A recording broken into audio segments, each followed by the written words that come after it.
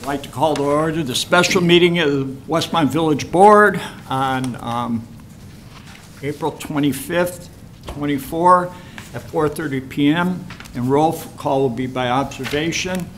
At this point, would everybody please join me in the Pledge of Allegiance? I pledge allegiance to the flag of the United States of America and to the republic for which it stands, one nation, under God, indivisible, with liberty and justice for all. Just a couple comments. We always have open forum, but if you want to address the board for something other than the budget, now's the time. But as the budget is being presented, if you want to say anything, get our attention, and then we can answer that because it is open to the public. And this budget, and Spencer is going to explain it, is a 20-month budget. We're going to a fiscal year, so it's 8 months, and then it'll be a 12-month. So it's kind of new for us, but they worked real hard on it. And every year we do this presentation and overview. We streamlined it to where it's pretty easy to follow, and I'm going to turn this over to our Assistant Village Manager, Spencer Parker. I just want to start by thanking everybody for all of the work that went into this budget. It's a long process that started months ago with departments and many people in each department all working to put together the analysis, to put together the recommendations and the requests, and to go through all of that work. And it all comes together tonight where we'll go through kind of the highlights, but there's countless hours that all the departments and their staffs have put into this budget. I will say, as always, that the requests are all good, reasonable. We've got great department heads. They're great stewards of the public funds and public trust, and we're really grateful for them. I will also say that Nick this year, our interim finance director, has done a tremendous job in putting all this together and talking with the departments and building all of the pieces of the spreadsheets and making it all flow and fit together well. So I really appreciate him and all the effort that he's done. And he'll get a chance to say a few words. We also thank you, the board, in advance for listening to this whole presentation and for your guidance and direction in holding us to good high fiscal standards and making sure that we are using the money well to get the best services to our citizens. What's the update on the finance director's position? We're 30 seconds into this meeting and you're already... I said I wouldn't ask the question, but for the public, we got to interview. We expect to have the position filled probably late May, mid-June. Good, thank you. Yep. And I will turn it over to Nick for a little bit. Okay. I don't know if you wanted to make any comments, Steve, or... Well, yes, thank you. I mean, it was well put in the process, that we're doing for you all. You've all been to, annually we participate in a budget workshop or the presentation before you actually act on it at a future meeting, and in this particular case, it would be next week.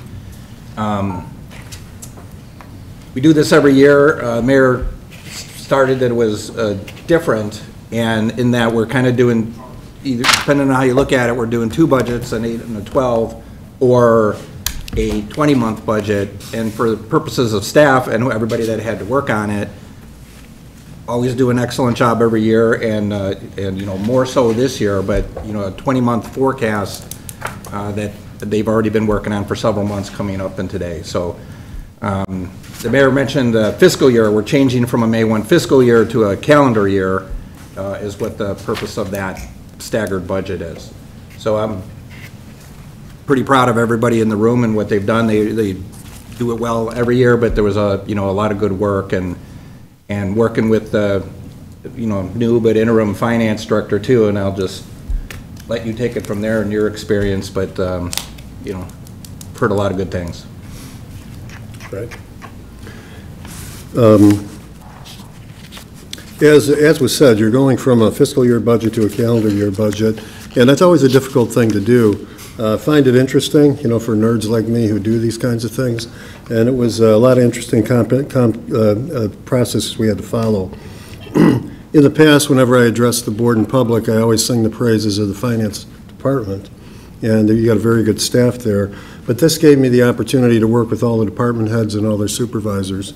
And I just wanted you to know I get into a lot of communities, and you have a very knowledgeable staff here, department heads, supervisory staff. Every time I asked for information, I got it in detail, never had any problems.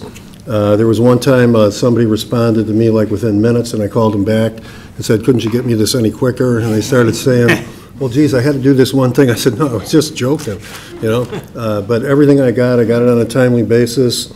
The detail and intricacies that they know about their jobs, about overtime, about commodities and contractuals, very, very impressive for me, for someone to come in on the outside and look at that. I got no calls, nobody late submitting, no manager had to settle arguments between any departments or with me, no big issues, and no calls from elected officials, and that's kind of odd for me. So again, your system works very well, and as an organization, you respect the council manager form of government, which isn't true in a lot of communities that I get in. Much easier for a consultant like me and staff people to work in that type of environment, and it always works best that way. And I just wanted to congratulate all of you. I always get calls from elected officials, and I don't think I've had a conversation with any of you other than when I was at the podium. So that works out very well. Yeah, I know that takes years of doing. And again, I want to thank Spencer. He was very gracious with his time and for me in putting all this together. Your department heads were. And Steve, it's been a pleasure to work with your staff and to work with the organization. So thanks very much. And I think you're going to make some opening comments, and then I'll jump in. So thank you all, everyone in the room. Sure. So we're going to go over briefly what we'll cover, and then as we do it, we're going to do a brief overview of the budget and our process. We'll do a financial overview, and then we'll go into some of the highlights of the revenue, the money that comes in, and then the expenses, the money that goes out as we're providing these services to the residents, and then we'll do the conclusion. So as was talked about, we are changing our fiscal years, and so we're moving from a fiscal year that starts in May to one that starts in January. It'll be a lot easier to know what year we're talking about. We'll only have to use 1 year instead of 2 years.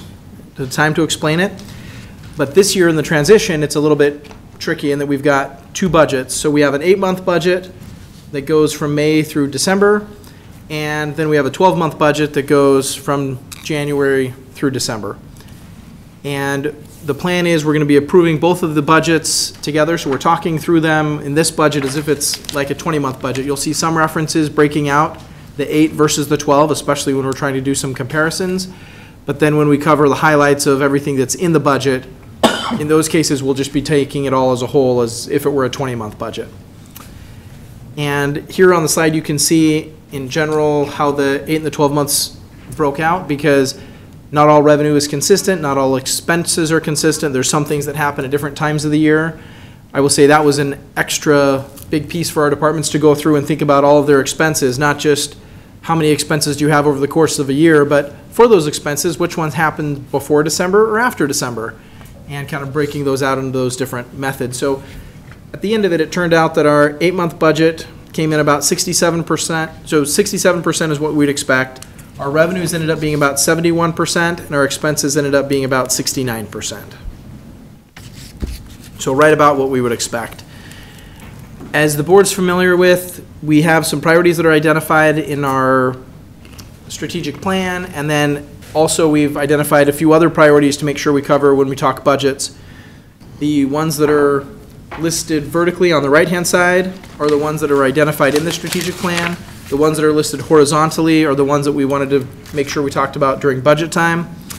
And the purple ones that are in both the column and the row were listed on both the budget priorities as well as the long-term priorities. Now, I will say, in terms of budgets, it's a little bit different this year. In the past years, we have had every expense broken out and chartered and applied into these different categories. I will say that's generated some confusion, especially for some things like public safety that don't as easily fit into something like identity and image. It's not intuitive. And so this year, when we talk about what's included in the budget and the highlights, we are going to go through and kind of identify those by the priorities. But in terms of looking at our funds and our overall financial picture, we're not looking at all of it through the strategic plan priorities, but kind of just looking at it more on a financial overview. So that's a little bit of a difference. As a brief budgeting 101, I will say a couple of years ago we went into a lot more depth at an admin finance committee meeting, but this time I'll just do briefly. There's a few different kinds of funds. Our general fund covers all of our major operations. So when we talk about the general fund, that's the one where we're talking about the vast majority of our services. So police, fire, our public works crews that are out working on the trees and the roads, the people that are crunching the numbers, all of that is covered under the general fund. We do have a water fund, which is a separate enterprise fund, and it's got a function on its own almost as if it were a business, like a water utility. And then we've got several other funds for some different specific purposes, including capital. One of the big differences between some of these different kinds of funds, and a piece we talk about a lot, is the idea of recurring versus one-time. So when we're looking at what we want to spend, we're always careful if we're doing any expenses that are going to be recurring that happen year after year, we're covering those with revenues that will also come in year after year. So we don't want to dip into our savings account to provide our usual month-to-month living expenses. But at the same time, we have some funds where we've set aside some money for some big major projects. You know, at home, I may set aside money to cover refrigerators when they break or those kind of things. Here, we're setting aside millions of dollars to cover things like road repairs, and not just repairs, but building new roads and those kinds of infrastructure projects. So in many of the funds, other than the general fund, you'll see that we have a lot that we're spending out of money that we've saved up, and so you'll see the net that happens each year is a negative, and that makes sense because we're using that money for these infrastructure projects. We also build out some fund balance targets, so when we get to the financial piece, we'll be sharing with you our targets. And we've got listed here kind of how we calculated our targets for these different funds. So now we'll get into the financial overview, and I'm going to turn it over to Nick to kind of talk through that. You also, I've got on the slides, but the board member should also have a piece of paper that's got all that stuff, and you might be able to see it maybe a little better on the paper than you can on the screen. I just wanted to begin by kind of navigating through this chart a little bit, and I think this is the most complicated chart we have, but you had a complicated issue. You're doing 20-month budget, and you had to separate it between an 8-month and a 12. We also have the targets here, and you also have some fund balance issues that that you're going to be dealing with. So along the left-hand side, that left-hand column there, you could see that those are the different funds. And Spencer had alluded to a few of them. We operate under a fund accounting system. Those of you in the corporate world, you don't have different funds. You have one balance sheet. Each one of these funds has a separate balance sheet. It's like a separate company, if you will. And if you look across that top line, you can see that there's a beginning balance. Each one of the funds has a beginning cash balance, and it is segregated for special uses in that fund.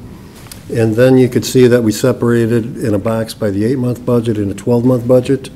Real hard to compare to previous year. We could talk about that in a bit.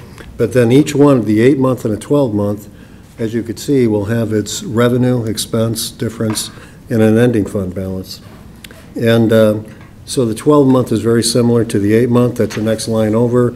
Bottom line, if you go to the bottom lines, you could see, now I know you get questions all the time about what's your total budget for the village. 8-month budget on that bottom line is $57,600,000. 12-month budget is 84 million, but that went much higher because you could look up the right across from water. There's a substantial amount of water projects you're going to be doing. You're getting a grant, you've talked about that at some length for the North Water Tower. You'll be doing a Central Water Tower. So that's really what drives that up. But your annual budget for the following 12-month year would be 85 million in total.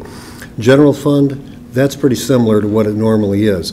As Spencer said, in the 8-month budget, generally you follow that across 25,700,000.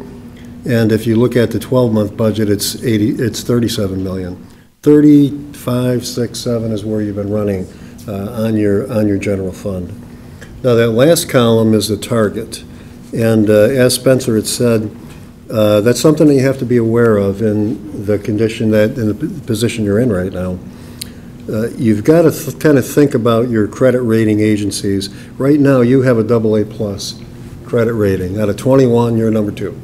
And you could move to number 3, and that takes a lot of work and a lot of time.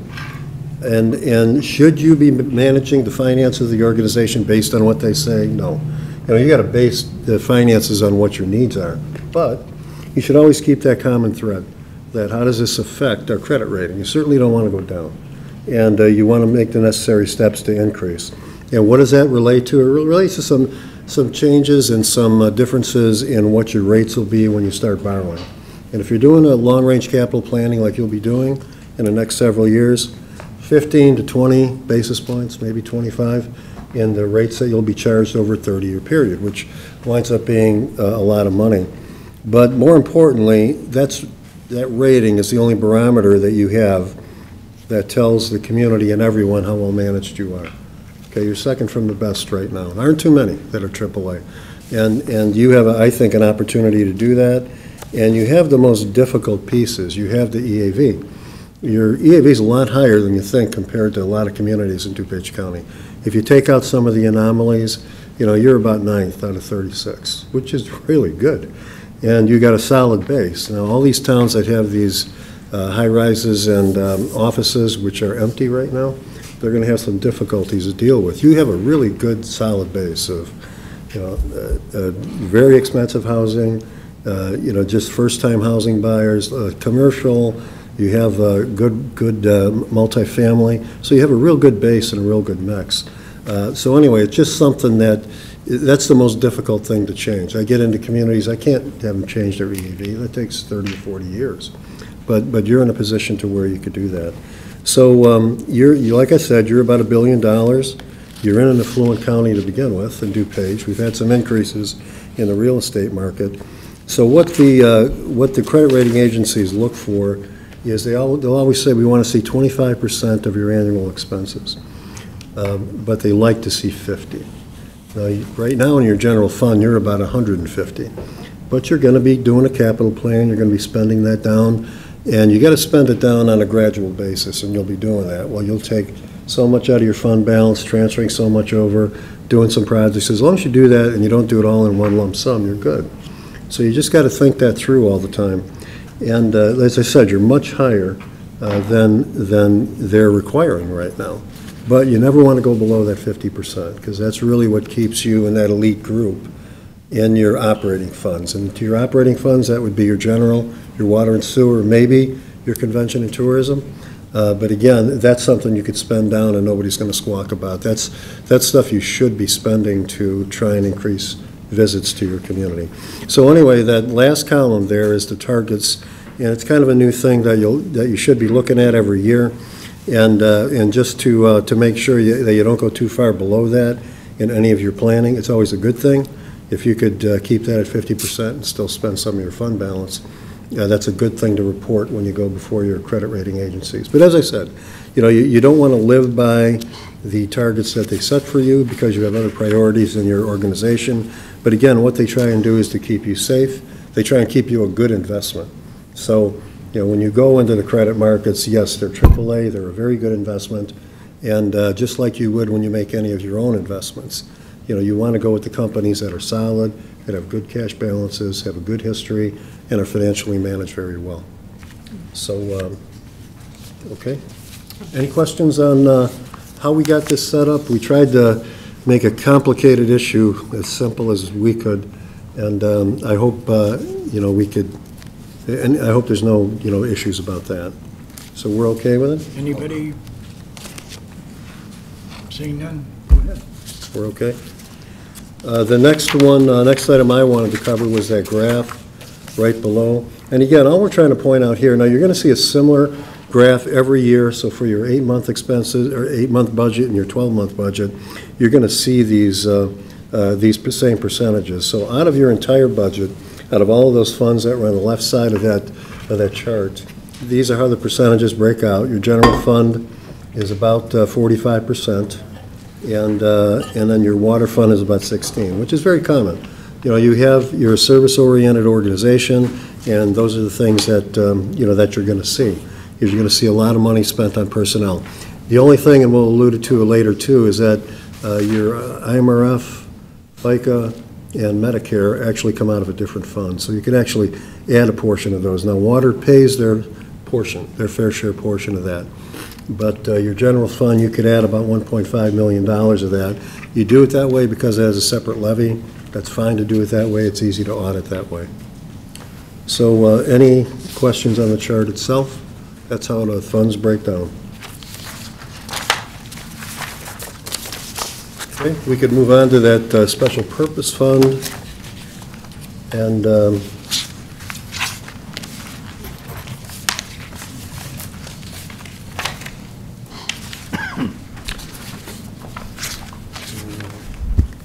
special purpose funds, again, that's just what the name implies.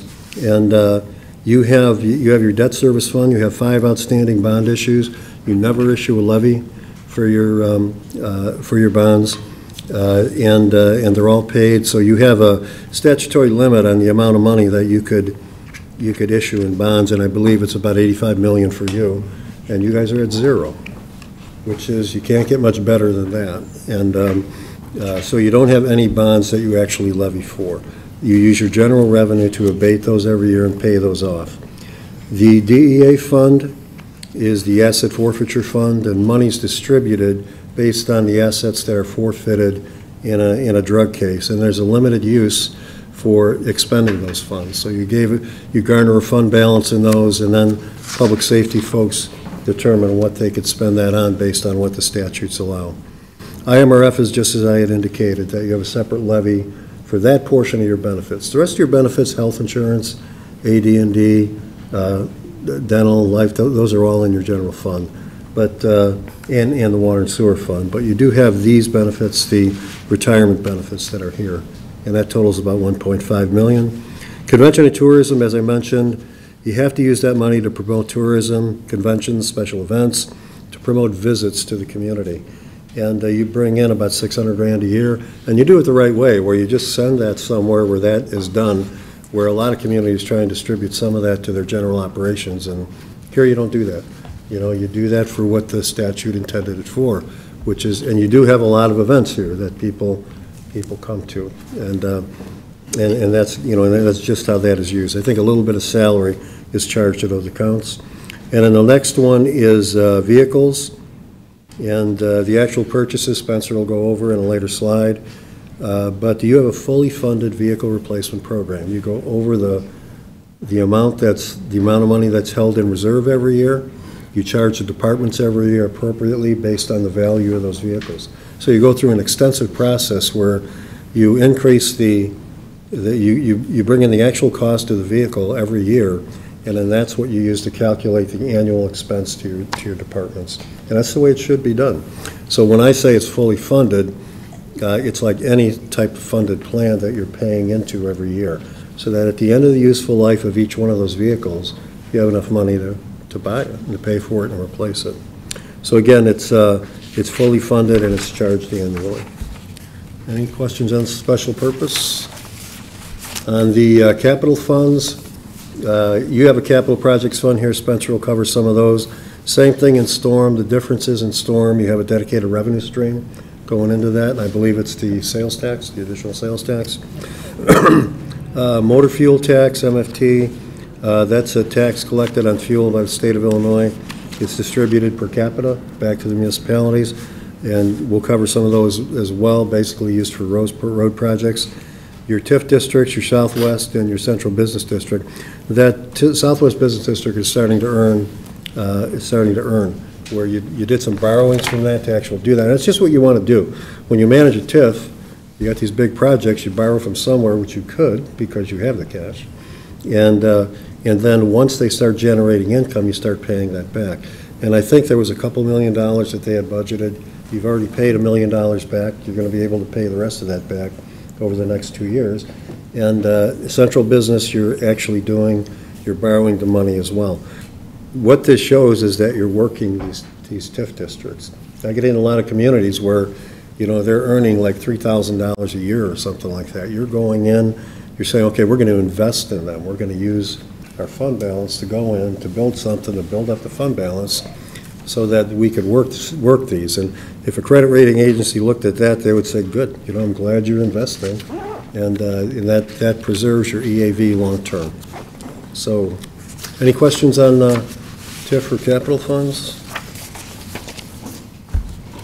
And then more detail coming later, but this overview of the funds. Right, yeah. And then the fund balance I covered, go ahead. Why don't you start? Either way. No, go ahead. Sure. So I did want to kind of explain a little bit of a difference. The top bar there shows the same information we presented to you last year with our plans for our general fund and our long-range planning fund. In the audit, they're all squished together into the general fund, but from our perspective, it's always been helpful to have a separate fund to say, here's the stuff we're saving for longer-term projects. And so in the past, we said our policy says we need to have at least 20% of fund balance. And so we just kept 20% in the general fund and had the rest in the long-range planning. We said we wanted to keep another 10% in contingency, and then we did a lot of transferring and then had some left over in long-range planning.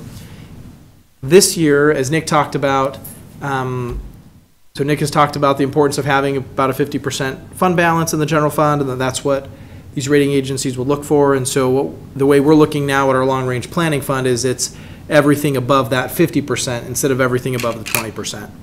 So you can see we've got that 50% there. Then we're transferring quite a bit from our long-range planning fund into these different funds like our capital fund and our TIF funds. And then the yellow shows the little bit we have remaining, which is that balance of just about $2 million.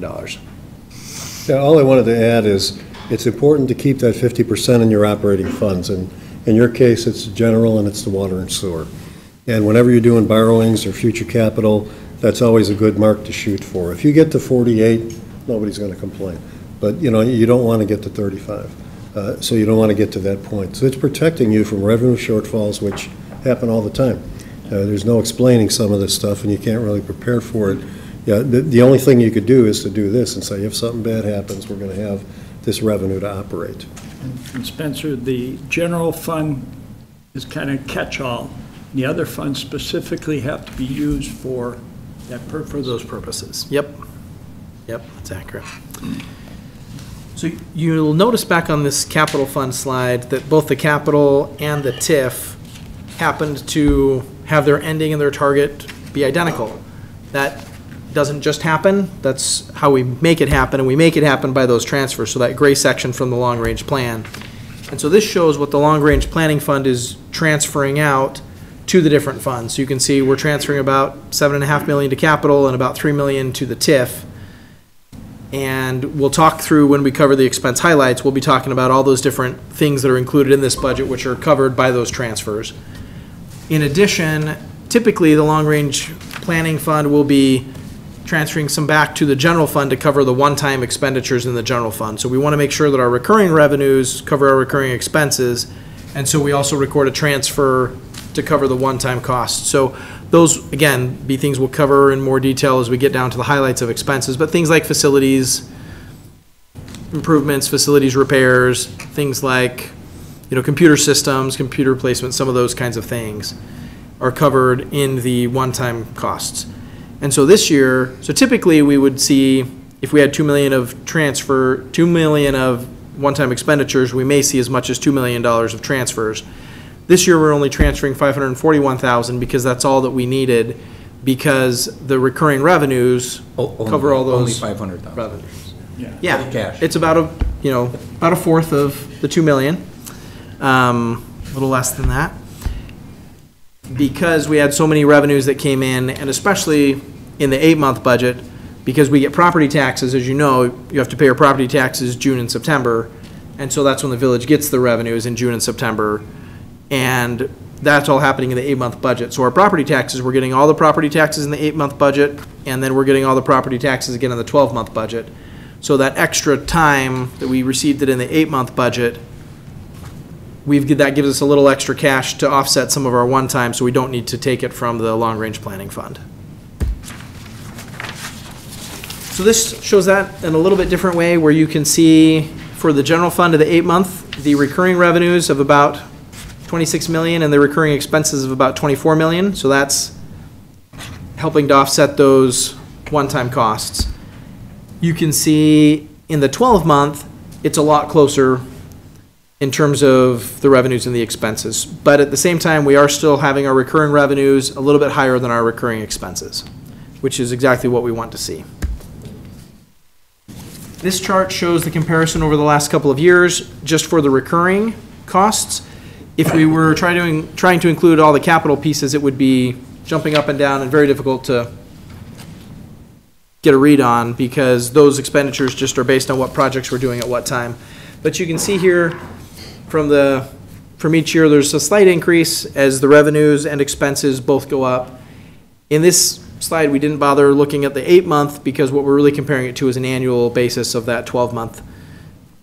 And so we've got a little bit of inflation both to get for the 8-month and then also up to the 12-month. So it's a little bit of an increase over the 24 budgets, which is as expected. Yeah, the only thing I wanted to point out in the graph here is that you're a service center oriented organization, so your personnel costs are obviously going to be high. That's at 46%. Now, they're going to be a little bit higher based on what I had indicated, that you have another fund that the retirement benefits come out of. But your contractuals are at 20%, commodities are at about 4%. And that's the direction you want to take, where if you didn't have contractuals at 20%, your personnel costs would be higher. You'd have to get that done somehow. But you continue to contract, though. You want to see the contractual number increase a little bit from year to year. But basically, as far as that percentage goes, at 46% personnel, that would bring that up to about 52 or 53% of the total expenses in that fund are personnel, which is where they should be. You're service-oriented organization, you got to pay for that service. Okay. All right, so the next section is going to be covering some of the revenue highlights, but before we get there, any questions on the broad financial overview? Trustee Barker. Thank you.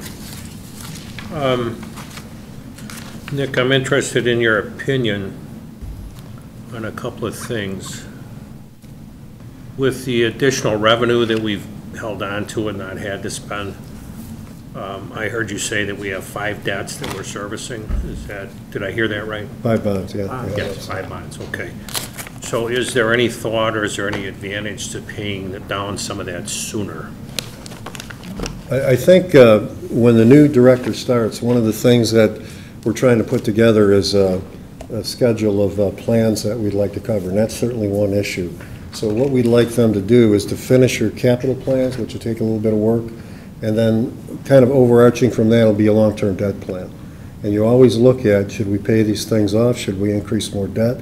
What should we do? Because a lot of it is, sometimes you could pay that off, and some of those bonds are at a very low rate, like the 22s are probably less than 3%, I would guess, and they're, almost 3 times that now. But I think you got to look at that overall, based on what your capital needs are and what your future debt plan is going to be. So you'll have a debt plan coming to you probably within about a year and a half. I understand that and say we're going to always have debt, right? If we've got 5 things hanging out, you pay them off, and then you're going to have to go out and maybe get more debt to do something else. We're talking about some major capital stuff maybe. We clear up 5 and we're 2 of the 5, and we'd be down to 3. And we, obviously had the ability financially to pick up a couple of more bonds. Yeah, I think they'll look at that when they look at their long-term debt plan, but your debt's fairly recent. You refinanced some that's 2017, 2019, and 2022. So those were the low-interest paying years on municipal bonds.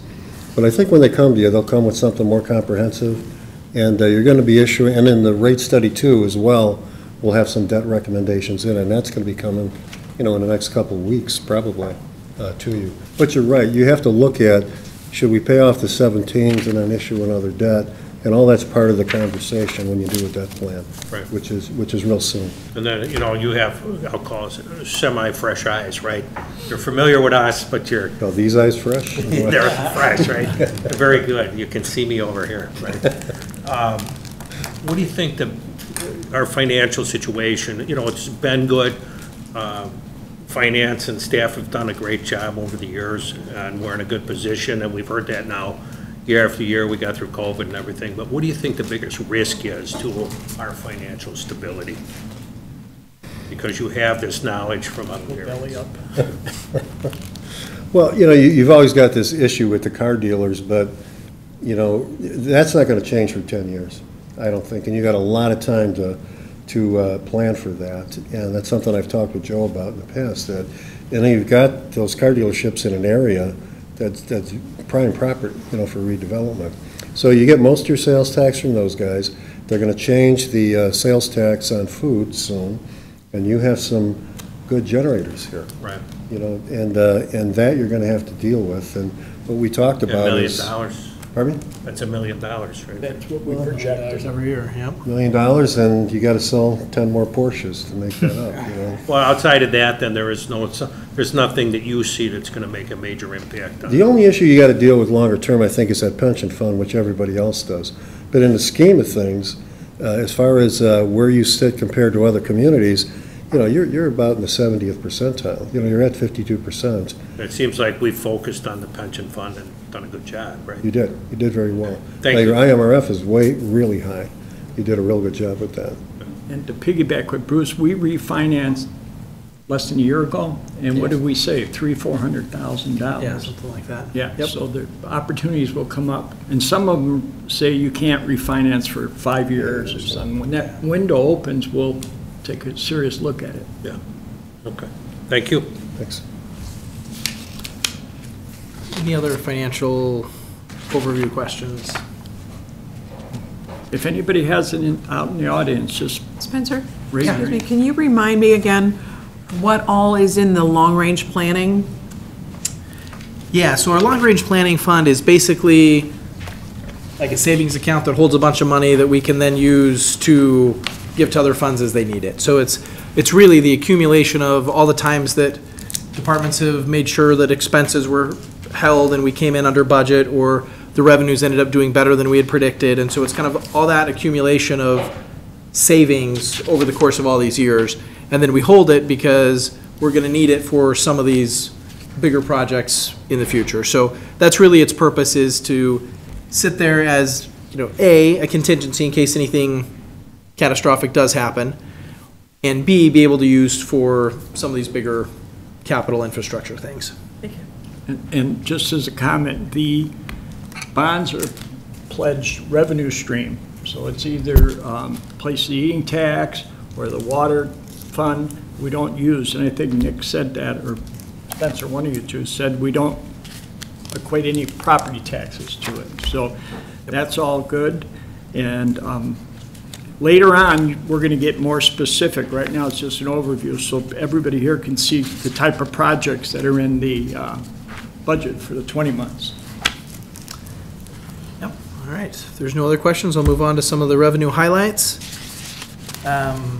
So this one just shows kind of the breakdown of some of the different revenues within the general fund and where our money comes from. The biggest one, of course, being sales tax, but I think it's useful to kind of see some of the other ones as well. So sales tax is the one that we'll look at first.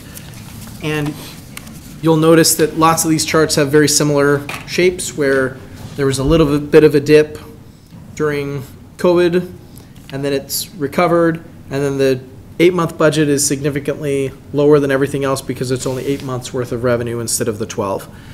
You can see we're projecting to keep growing just a little bit. I think in terms of sales tax, we're kind of flattened out from some of the big increases we were seeing, but we're projecting that at the end of our 12-month budget will be slightly higher than what we've been bringing in so far. Sales tax is primarily the car dealers, or is it? What percent is car dealers versus? Yeah, I would say it's a large chunk of it is the car dealers and, yeah, maybe 70%, something like that. So it's a large piece of it from the car dealers, but it's also everything else we have. So grocery stores are a big amount of that, and you'll see that's one of the reasons that COVID didn't hit us quite as much because grocery stores did really well during COVID. And we've got several great grocery stores here. We also have Micro Center, which also computer stuff did really well during COVID as well as everyone was looking to work remotely. So it's from all those different places, including our restaurants and all of them. They all contribute in towards the sales tax. But car dealers are a big piece of it for sure. Car dealers did well too during the Yes. pandemic. Yes, they had a bit of a dip for a month or two and then everybody thought, oh, no, I really can buy a car. And yeah, lots of traveling in cars by themselves instead of on public transportation. Did well for our car sales.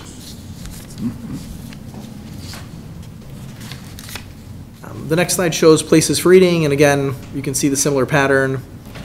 Again, we're back up to levels exceeding well before where we were before COVID, which is a good sign. Part of that is also the cost for things has gone up. So as inflation hits, these taxes where we get a percentage of the sale price, the revenues the village receives goes up, both for sales tax and places for eating as prices go up. Spencer, that's 2%?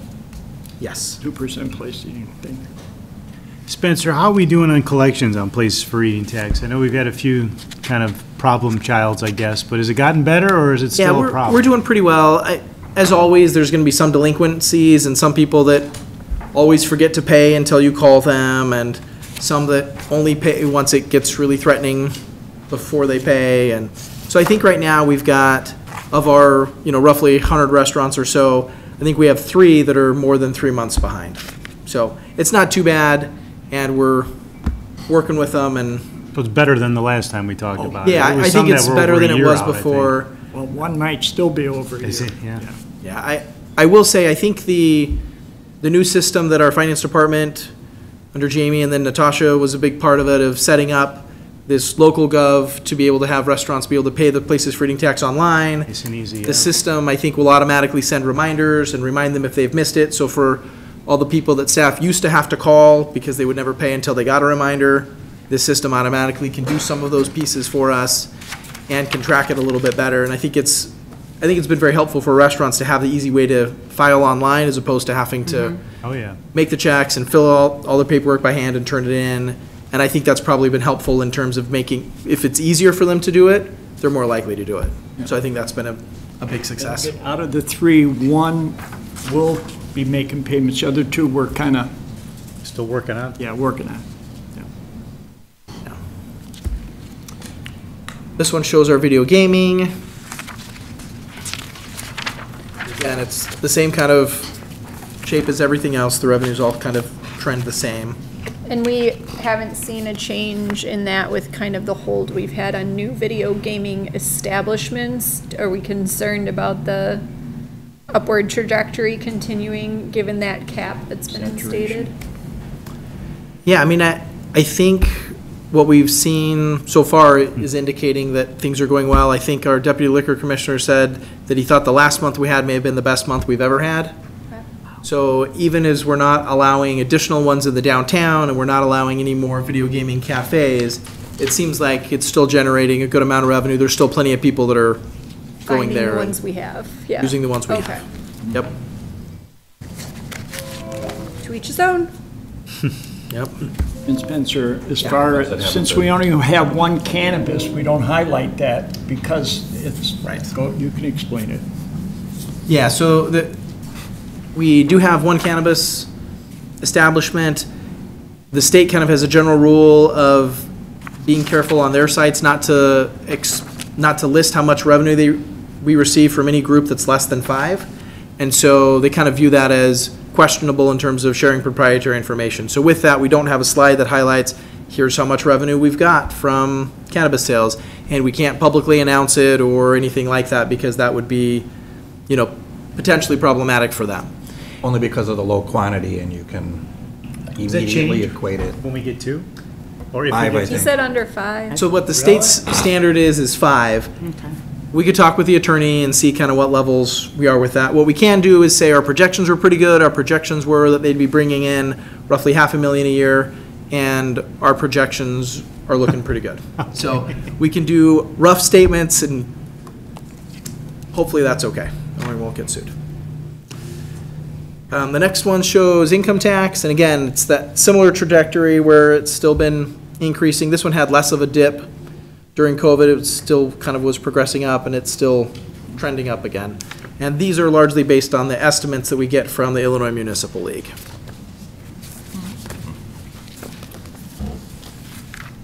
This one shows the hotel motel revenue, and you can see that they were by far the hardest hit during the COVID situation, where they went down, and they were down for a little while, but they've now recovered, and you can see our actuals are higher than the actuals were before COVID. So again, they've picked up.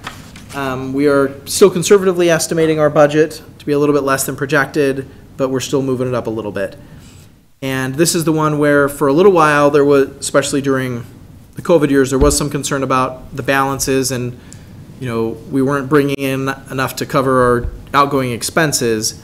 But at this point, we're getting a lot closer, and our balances are so high that if we spend them down a little bit, that's not a bad thing. So our hotel motel revenues and fund are doing pretty well. This one shows interest. As you're aware, our interest rates are pretty high, and we're on track to hit probably close to $3.5 million worth of interest this year. The red line shows what we use for our operating budget. So when we talked about those recurring revenues, that's the line we're using to say, here's how much we're planning to spend on recurring things from this interest. Because it wouldn't make sense to say, oh, we've got an extra $800,000 worth of interest coming in, we should hire some people, because then you run into, well, what happens when that interest rates drop, and what do you do with all these services that you've now started your residents expecting to receive higher levels of service? And so we've been careful to say, this extra interest revenue that we expect to get, we're just going to be using on things like capital or other one-time expenditures, not making a commitment relying on that. And that's kind of what that red line shows. On the reoccurring costs. Yes, on the recurring costs. So that red line is how much we're using for recurring costs. I only wanted to mention that if you do bring those fund balances down to that 50% level that we talked about, in those operating funds, you're still going to be making over $1 million a year just on interest itself.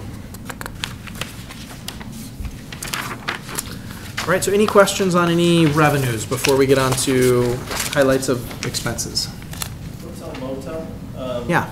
Come up, oh, sorry, come up Yeah, to you the can come up to podium. the- Sorry, hotel motel, that has largely been flat for the last 10 years. The revenues coming in? Yeah. I mean, Yep. that smells like a hotel motel event that's languishing. It's languishing. Is that fair? I Do you think it's- that's fair or no? I think it's been I'll just increasing let a you little speak to bit. I think in terms of,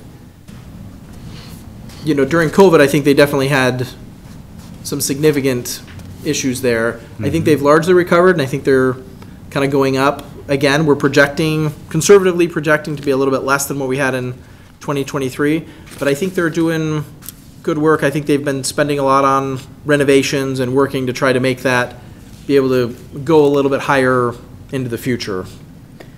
And I wonder how much of an impact a lot of the natatorium events have had as Yeah, I was well. just gonna say, when exactly did that open? That was what, 21? That's what I was trying to remember. So it just opened Yeah. at a weird time in terms of the COVID numbers for us to really see. Yeah, so it's probably helping with that recovery from COVID, I'm sure.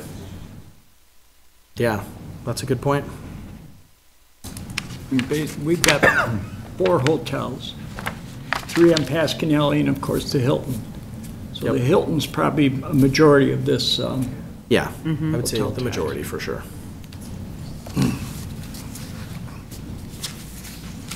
Any other revenue questions? All right, now we get on to what all is included in the budget, and so for all that, $84 million worth, what kind of things are included in there. And it's a little bit tricky because in most of these cases, we're talking about 20-month budgets, and so if you're thinking about what did we have in here and what did we have in the past years, a lot of these will be different than that, and so it gets a little tricky on some of them. We'll kind of talk through some of those as we come to them.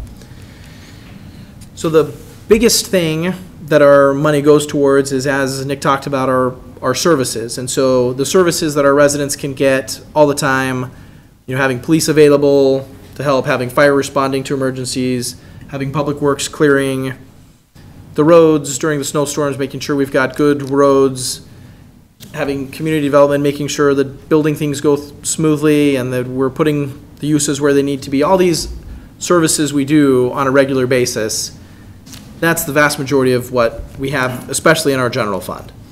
And that's what a lot of these cover. I'm not going to go into a lot of detail on those services because what I'm really going to cover are especially the new things we're doing and some of the one-time expenditures especially. So, and this is the part where we are going to talk a little bit about our priorities. So at the bottom of these slides, you'll see references to the priorities from the strategic plan. So governance, about kind of thinking through our plans, making sure that we can provide the good services to our residents, making sure we've got good plans to do that, and the employees have the tools they need to do that. And so this slide talks about some of our plans for our future. So we have in the budget $150,000 for a comprehensive plan. The comprehensive plan is more of the community development related, the use related view of the village. We also have $50,000 in there for a strategic plan, which is a broader, more generic plan about what direction do we want the village to go in general, not just specifically to land use. We also have money for a branding and marketing plan, and then some money to start looking through some of our future potential issues and options with regards to the fire department. So I know we've talked about that in the past, about, you know, wondering how long this part-time system will work and making sure we're prepared if it gets to a point where it can't. Question. Yes. Okay, under that fire department future planning, not only are we looking at fire department personnel, but we're looking at the possibilities of a future upgrade to the fire station or a new facility. What exactly is included in that future planning? So that amount specifically for future planning is looking about the general future of the department and what does that look like and what are Okay. some of the options. Okay. That's kind of the very first step to being able to say, once we know what those different paths are, then we can start saying, what does that mean for the facility? Okay. What does that mean for everything else related to fire? And there's a lot of things that I think in relation to the fire department, especially like the facility is one example, that are sort of stuck because we're saying, boy, there's a lot of unknowns. And so one of our goals is to try to make there be fewer unknowns and at least have some possibilities. So instead of saying, yeah, this would be good to do, but we're not really sure what'll happen. Maybe we should, maybe we shouldn't. And just kind of being stuck, we want to have something to be able to say, okay, here's 3 different options. Here's how this choice would be impacted any of these 3 different ways. Now we can make some decisions. Do we have an idea when we're gonna have this in place where we can start looking at it? When we're gonna probably have to get a company to do this, I'm assuming? And then do Yes. we know exactly what our timeline is, so we've got something concrete that we can look at when we decide what road we need to travel? I don't think we have any concrete timeline right now. Right now, we're just kind of saying, are we okay with including money in the budget to be able to do it? Okay. Once once that's done, then we can start saying, okay, now how exactly are we going to go about doing it? What's the timeline? Those kind of things. But what this doesn't do, we're still communicating to other communities as far as an opportunity to combine, so, but this will tell us the best way or different options. Yeah. So money to be able to look towards that. Yeah. Can you go into more detail on the branding marketing plan? So I will say right now, we don't have a lot of detail in that. It's just setting aside some money to do that. In general, what they do is they will kind of take a look at, and I think we would want to do it after we've done our strategic plan and have a little bit of a view of what do we want to become as a village. But in general, what they will do is they'll kind of do similar to the comprehensive plan where we're getting a lot of input, from various stakeholders and kind of saying, what do we want to be known as?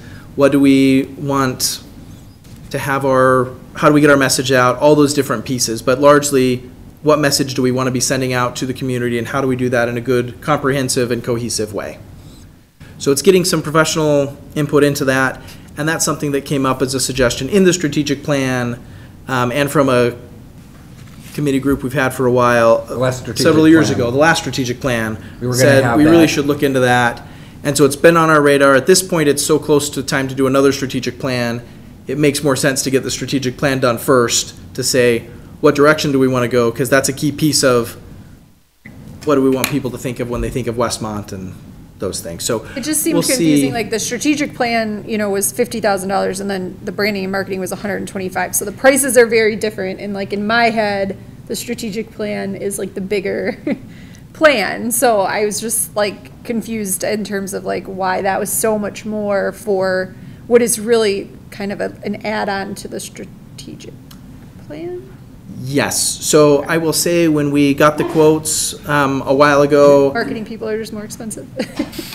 it seems to be, or they were telling us to plan on more money. Okay. And I will say the marketing one is one where we have never had that specific service. We have just kind of talked to people in general about what should we be looking at as we're looking to do this sort of a thing. So it has not been bid out. We haven't gotten competitive quotes. My hope and expectation is it'll end up coming in hopefully significantly less than that. Okay. But that's kind of what we've been told is what you should be thinking about for the going rate. For the strategic plan, we have had that service. It was a few years ago, but we are able to say, what did we pay for that? Add some inflationary amounts to it. And if it ends up that strategic plan costs more and the other one costs less, they're budgeted in the same area and they'll be able to be a little bit of give and take. And I'd imagine the strategic plan is probably more of an update than a starting from fresh type of thing? Or we've never done this branding and marketing before, at least I can remember. Yeah. I don't think we've never spent money on that. Yeah, there has not been a base for that. All of these things are, beginning of work or what, in addition to what we've done in the past, but it's, it's 2 to 3 years out, and this is an allocation, a placeholder, right? Right. Yep. Can be adjusted. Yes. How old are our current strategic and comprehensive plans? I will defer to Joe on how old our comprehensive plan is. 2013. Yeah, I'm saying. Okay. Same thing with the. Yeah, I think our strategic plan is keep close referring to to that. I think it's about 5 or 6 years old. I do remember we had that, and one of the things that came out of the strategic plan was the branding. I know this was like maybe 2 years before the 100th anniversary, and because branding's, just not, it's, the logo we have. And we had a different one for the 100th anniversary, and we were hoping to come out of that, with new branding, so, not to return to something else, to maybe change it later. So that's just kind of how long we've been talking about it. Is The it Westmont thing came out of that, just a question I have on that though, Steve, is like, if the budget's approved as is, I know like in the past, I guess what I'm asking is the plan to, if we do go out to bid for this branding and marketing plan, are we gonna like see what those bids come in first? I just never seen this before in any community, so I'm just curious what the heck it even involves. Like what are we getting for that? So I personally would like to see it before we approve kind of a thing. Anything in the budget, anything we spend, you'll be involved in that process. This is more of a making sure there's money in there so that we can do something, whether it's this or capital improvement projects or other things. They're not designed yet. They're just, but if there's no money in there, then you can't even begin. And that's fine. I guess I was just, Yeah. I was just concerned that it would come to a board meeting to approve it or something. It's like, well, what the heck isn't even? Yeah, we Next would one, you're definitely off. have, yeah, we'll have, The other communities that have done something like this? Is that Listen to come the off at radio. Listen to the radio. Now DMMC or- Bolingbrook is advertising on every radio station. Bolingbrook is? Yep, come to Bolingbrook. Yeah, I hear that. I mean, I just, And that's you can call probably- WGN and do that Yeah. though. Like, do you need a plan to figure that out? I don't know. Well, I That's what think I'm that's questioning. part of their branding marketing plan. They probably set aside X amount of dollars and a committee decides. Out of to- that. Yeah. but I will say, yes, before we're spending anything like $125,000 through a branding and marketing plan or $50,000 for a strategic plan, we'll make sure we're coming back to the board and talking about it and talking about where we are in the process with getting out any of the requests for proposals or requests for qualifications, and make sure you guys are included on that at our committee meetings. And I do think some of these may be a little bit further along in the budget process, maybe more in the 12-month before we're actually spending any of that money. But we'll make sure you guys are all included in it before we start just doing it, for sure. And I should have went into branding and marketing instead of building. Maybe so. And this could be a very high estimate, and that's my hope. My hope is it comes in less than that. So in addition to planning for the future, because we're a service and we provide lots of these services, and as Nick talked about, a big chunk of our budget is personnel, it's very important that we make sure we're recruiting and retaining good personnel. As you know, we had the compensation study that we did not too long ago. That was a key part of that. And so we've got information in here about some of those other pieces of expenditures that tie in with that. So we've got money set aside in the 8-month budget for a general wage adjustment, and some employees are doing 2%, some are doing 3%. The collective bargaining agreement for police is 3%, and the village board very generously agreed when we did the compensation study increases in January, agreed that to make sure all employees were able to receive something, that we were able to take 1% of what employees would have received for their general wage adjustment in May, and we're able to do it in January. So in essence, a large number of village employees got 1% a few months earlier, and that was a good way to make sure the compensation study was well received, I think. I think that was wise of the board to do it that way. But now that means some of the village are getting the 2%. I will say the police were offered that same opportunity. They chose to just stick with what was in the contract. That was their preference, and so that's fine. That's why they're receiving the 3% as opposed to the 2%. In the 12-month budget, we've got general wage adjustment, and then as the board's aware, part of the compensation discussion also included the idea that we needed to set aside some money for merit. And so the police collective bargaining agreement calls for 3% general wage adjustment for May, so that's the 3%. And then we're looking at a grand total between general wage adjustment and merit of a grand total of 6%. As you know, we're working on the merit program, and so exactly how that 6% will be used in terms of what the smallest amount employees will get versus the highest amount, that's still in process. As you know, we're working to get that done by January, so that will be in effect in January, and so we're assuming that for the 12-month budget, which starts in January. We also have some money listed here for a paramedic contract increase, as we've talked about in the past. Keeping our paramedic contract pay competitive is important, so we're able to continue to get medics in our contract. And I will say that $176,000 increase is a little weird. It's one of those things that's odd because we have this 20-month budget. And so in the next 12 months, the contract has only gone up about $76,000 from where the contract is now. But over the course of the 20 months, if we compare the contractual rates during that 20 months to what it is today, that's the $176,000. In addition, we've got $140,000 continuing in our education incentives. That's not a change, that's just continuing what we have had in the past years. That includes both getting firefighters to paramedics school and then also our village-wide education incentives. And it also includes the fire service stipend. Those were a few priorities that the board had last year in terms of things we can do to help strengthen our fire system. Any questions on that? If not, we'll move on. So another piece of the governance in our strategic plan is making sure that we've got the facilities and the equipment needed to provide these services for our residents. And so these are some of the highlights of expenses that we have in our various facilities. And one of the big ones we're doing is building the salt dome. That's the large one. We've got the increases or the costs for improvements in the police facility and the fire facility.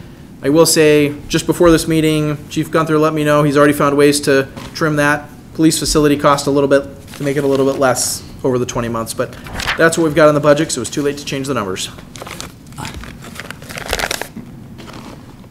Good effort, though. Yes, and we appreciate it. And that extra money that we save, that'll just be money that goes into our long-range planning fund and we'll use for other projects in the future. So thank you.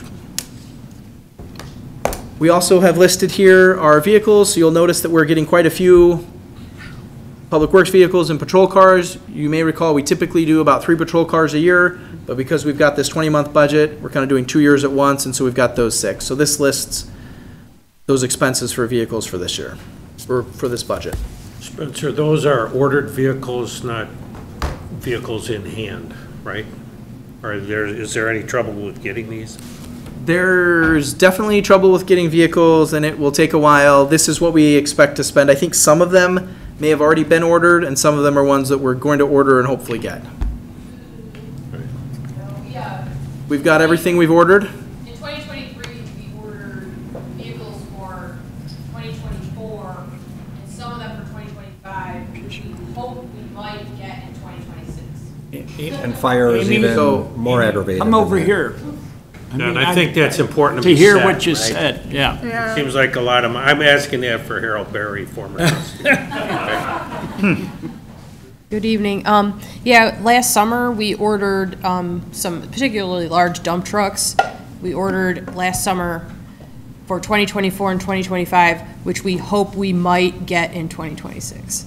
So we're aggressively looking at other options, see where we can get other vehicles. If someone has, you know, an order that fell through or another way we can get them. So it is getting to be kind of difficult and expensive, so. Fire was the same way. I don't know if you remember, you allowed us to order vehicles that are, they don't start building them for 3 years, so. And we've said it, we've got a fund set aside to cover this. Yep. And these are just orders, so you don't pay for it until you take receipt, but. Yep. This next slide shows some of these other tools and other kind of equipment and software that we're getting. So we've got some server and phone replacement needs. We've got $133,000 set aside for trying to get both parking and permitting a little bit more online and more up to date with kind of the current times. So we've got a few different softwares we're looking at for parking, both for parking ticketing and parking permitting, and also permitting. We've got some money set aside for permitting, like in community development and those kind of things, to try to make some of this online permitting a little bit easier. We've got some money to provide some equipment to our fleet division, so they're able to work on our vehicles. We've got some money set aside for workstations and conference rooms, and then some equipment for fire. This one shows a list of things related to trees and grounds. So we've got our annual tree planting of about $230,000. That's an increase of about $48,000. And this one is focusing specifically on kind of the annual amount, and as well as that increase. You've got the landscape irrigation for that beautiful W flower bed that you can see out that window, and then a few other places as well. I will also note on the bottom it's a small dollar amount, but it's an important one, so we want to make sure we included it. And this is a grant program that we are implementing and about to announce. And basically, as you'll recall, a few months ago, as part of the Heritage Tree Ordinance rewrite, there were some things about costs that if people are chopping down trees on the public right-of-way, so the trees that are on the parkway, they have to pay a fee, and then what we're doing is taking that money and putting it into a program to be able to provide other residents with the ability to get a grant to plant trees on their own private property. So it's a small dollar amount, but it's a nice one, a nice benefit for our residents to be able to plant those trees. Okay. You know, I did want to comment on this. Yeah.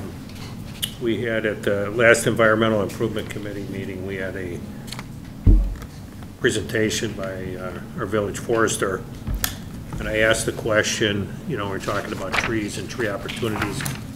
We had, you know, the emerald ash borer and that devastation, and we caught up, and they've been doing a great job with planting and pruning, and you can see it around town, and we appreciate that. There is still 1,000 public opportunities on village property, parkway or other, that could be planted. So, you know, I'm just saying that because the program needs to stay healthy and funded so that, you know, obviously a tree-lined street or Cass Avenue South, when that grows up and it's a tree-lined roadway, it's gonna be beautiful. So it's well worth it to me, and I'd like to, I'm happy to see the money is there, right? And out of all these, that's a reoccurring. Yes, It's been- that one's The other reoccurring. ones are one-time expense, so Yes. every year Yep. we're gonna have a continue. Thank you. Yeah. This slide shows some of the expenses for our downtown. So the biggest one is the $3 million for moving the S-curve at Burlington and the ComEd relocation that's required there to kind of get that property ready for development. We have another $2.5 million for the Quincy streetscape. As the board talked about, we wanted to make sure we give people on Quincy a little bit of a break, so that cost is in the 12-month budget is when we're planning to do that construction, not in the 8-month. We have $390,000 set aside in this 20 months for our downtown incentive program, and that is about $190,000 in our 8-month budget. That includes about $40,000 that we're carrying over, so projects that the board has already approved, but that hasn't actually been completed yet. So we've got a budget for that in the next year as well. On top of that $40,000, we were budgeting $150,000 for that year, and then $200,000 for the year after that. And so right now, we're just setting aside that money in general for the plan. The next step in that part of it will be for the board to make some decisions about what tier they want to fund. As you'll recall, there's 3 different tiers in the program, and this current year, we funded $100,000 all in the first tier. And so that'll be a conversation the board will have in the future about what funding level we want to do for what tiers. But right now, we're just setting aside the money for that. There's also some money set aside for some fall and winter decorations and displays in the downtown and work in the depot space. We also have money set aside for the downtown streetscape plan. So the idea, similar to what we've done for the streetscape in Quincy, but right now this is the planning stage to try to figure out what do we want to do with our downtown, what do we want our downtown to look like, kind of not including the businesses, but more of on all the public property that we've got there, what do we want that to be like. And we've got $55,000 set aside for a couple of pocket parks in the downtown. Nice. And I think we've had a discussion at Public Works Committee about some of those and what those would be like. So we've got money set aside in the budget for that. Sure, come on up. Back. I have questions. So. Go ahead. That's all right. I just want to ask, for the downtown streetscape planning, is that going to be open to public comment and things like that? How does that process work? Yeah, there's usually a piece where we do invite the public to come. I know we did for the planning for the West Quincy streetscape. We had that maybe a few months ago, I think. So yeah, there would definitely be opportunity for public involvement. Okay. You know what? I should have been asking names. Go ahead and say your name. Sure. Alex Kabaki. Thank you. Thank you. I'd like to, Can I go? Okay, so I guess I have a couple questions.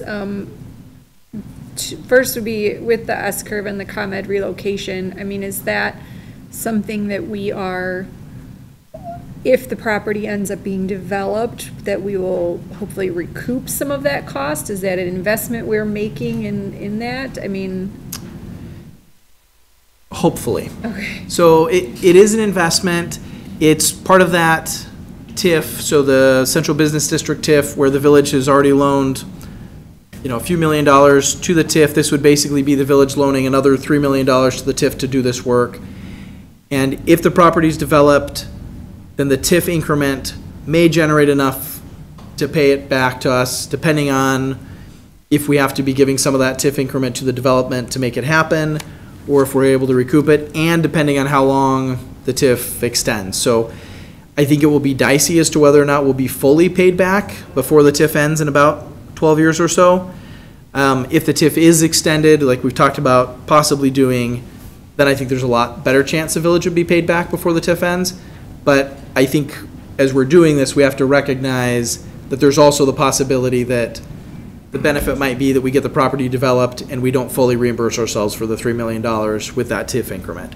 Hopefully we will. But there's also a chance the property doesn't get developed and we've that's possible done as this well. for naught. My second question was, what's the deal with these fall and winter decor displays? Is there more information about that situation?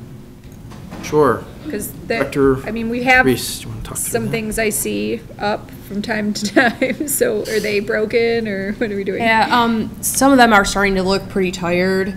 The lights are starting to go out on them. It's hard to repair them and keep them up and running. And we also are looking to bring in some more additional decorations now that Addington Plaza and the streetscape area is up and running, to get that area festive for the holidays. And the displays are like big lighted Very expensive. items, yeah. Yeah, I mean, usually there's quite a few big lit ones along the tracks, and so those are just aging out, is Yep, what you're saying? a lot of Okay. them are, yes. Okay. Hey, Amy, just a quick question on that. Have you looked ever into, like, using one of those firms that just comes in, sets it up, and stores them all the winter so that we don't have to own any of it or manage it? I'm just curious if that's better. No, we haven't, but that's a good idea, and we can look into it. I don't know if it's more money. I've never looked at it, but. Yeah, Maybe you know, it would help. I don't know anybody that does that, but I can look into it for sure, and see what our options would be in that I know we always get area. like emails on our village email from But companies. that house on that's- North Wilmette does it. Yeah.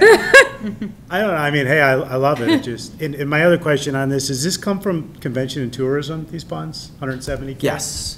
So all of these for beautifying the downtown All does these come from things, convention too. tourism. So all of that 170,000 Money does well come spent. from, or convention tourism fund. Okay. Trustee That's a good point. Barker. Just two comments. The one I'd be interested to know if the DIP program, the 390, you know, we just rolled that out. People were taking advantage of it. Our resident expert on the DIP program is making his way to the podium. But anyway, so it's, to me, the 390 is a placeholder.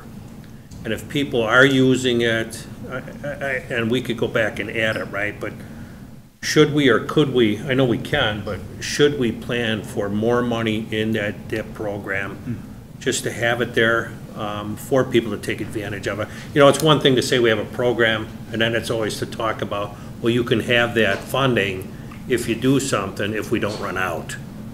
Can't we always adjust that too? If we find a project, we can change the, I'm going to say yes, because when we introduced this, I think that Spencer had indicated that that could be done, Right. since he's in charge of the finances. Well, is there, and my question is there any harm in making that number bigger, right? That's really, Not harm, except that when we get to the end, you'll find a finely balanced budget, so this number we can works increase now. anything, Right, but at the expense of something else, or okay. And then, we feel And it's a then good number. For the downtown improvement projects, I will say, that's another example of where, in theory, it's coming out of the TIF, and maybe the TIF will generate increment to pay it back, but it's also part of that same pot of money that we're gonna be spending that $3 million out of that has the negative balance. So we could add more to it, it's just more money the village is loaning to that fund. Yes. then I would like to, just if I could, I got, just by way of background on the $3 million for the S-curve and the ComEd relocation, is the S-curve and the ComEd intersecting that property there is an issue because they're strange. You know, they're not rectangular or square shape. So development looks at it and goes, I'm not even gonna ask about that because I've got issues there. So until it gets cleaned up, you know, that's like if you have a dilapidated building, if you tear it down and put grass there, all of a sudden people are more interested in it.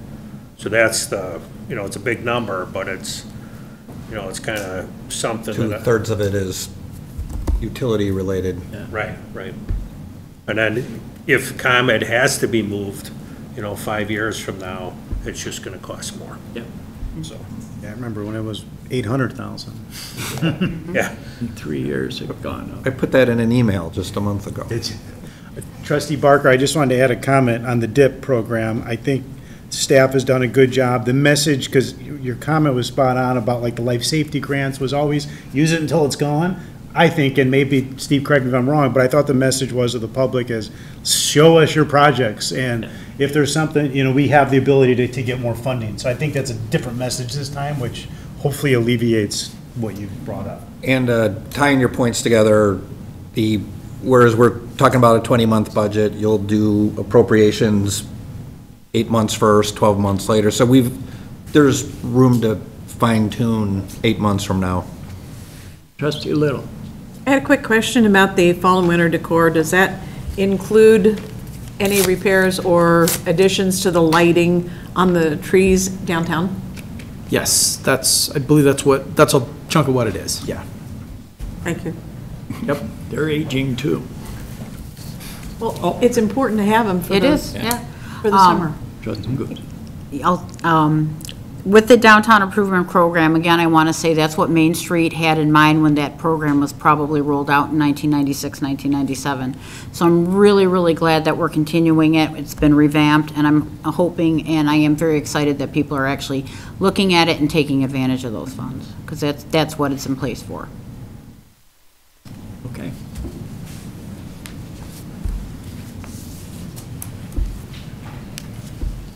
Safety. All right, so we've got a few items tying into the priority of safety. And so the first one I'll mention is we've got money set aside for an additional fire shift. As we talked about, there's lots of unknowns and moving pieces with fire, and so we're doing for this what we've did kind of in some prior budgets where we're saying we're setting aside the money, but we may not implement it immediately. We're going to wait till some of these other moving pieces sort of settle in. So we've got the money in the budget because we don't want to wait another 20 months to do it. But the manager will kind of be making the call as to when is it time to start moving forward with that. And the chief explained what that. Oh, yeah, and how it will be beneficial and what that extra shift would be covering. Sure. Yeah. Thanks, chief. He was jumping out of his chair. I was just confused, but, so, basically, I think I've told you at last fire public safety meeting that, you know, we're just under 5,100 calls a year. I think last week I was not here at board, but our call volume is up right now for the year at 11.9%. We were on track for 6,000 calls. So as I've explained before, this person would be the fourth person on our ladder truck. What my plan is to make sure that we have this third ambulance in service 24/7, 365. So just this week alone, and through the year already in 4 months, our ambulance has gone out 48 times. Just on Monday alone, that extra ambulance went out 4 times, which means your ladder truck, the most expensive piece of equipment that we have, is unmanned for about 6.5 hours. Because those people that are on that ladder truck jump onto that third ambulance and that truck's out of service. Then what if we need it? What happens? We then? have to call one from another another town. And as the mayor and manager kind of said, Clarendon Hills has taken their ladder truck, which I fully expect to be in my downtown if we have an issue, is now being manned in Hinsdale because they're sharing resources. So I don't even have a ladder truck coming from Clarendon Hills anymore. So I feel personally that I need this now, okay? I understand what the village manager is saying, but this has nothing really to do with what the future of the fire department holds. This is our call volume today that we want to and are continuing to be busy. And I feel that this ambulance is up and running, that I feel that the call volume that it has for it, the insurance and Medicare and GEMT money will pay for itself. Now, not always, and Mr. Parker and I disagree a little bit with that, clearly. But it's still a very vital piece if we want to have that truck up and running. And, you know, I've told the manager and told Chief Gunther that we know the ambulances have to go down for maintenance 4 times a year. So it's 24 days that 3 ambulances are down, and obviously if it breaks, it could be down more, and we certainly cannot schedule those people if that ambulances are down. Like right now, one of our ambulances back in Sterling getting warranty work done, and it's taken up a lot of time to get that done. So currently now today, we're running with only 2 ambulances. So obviously during the stretch, we wouldn't schedule this extra person because that third ambulance isn't here, so. So this 250 is the cost of having someone or multiple people, because they're part-time, 24/7 throughout the whole year? Correct, yes, sir. And I will note that is the annual cost, not broken up to the 20 months, so. And that doesn't exclude any 250. ambulance fees or anything like that? That's just the raw cost to us? Yeah, because, you know, as the chief mentioned, we've got the people going on the ambulances now, and so we may generate a few extra ambulance calls. It won't be very many in terms of new ambulance calls. The main thing is to be able to have the ladder truck, Right. the tower truck available. We're not right? getting any new money from it. Yeah, it's not very much Same new money. ambulance calls. Yeah, I mean, if the truck is out, and therefore we couldn't have people jump off the truck and onto the ambulance, there'll be a few of those potential calls, so we may generate a little bit of money on it, but largely that's the cost annually to do it. So it's not offset by any of those reductions. I will also say a piece of it will potentially be offset because it'll be one of the costs of the department, and then there's a complicated process that is gone through every year where we say, what's the cost of the department? Yeah.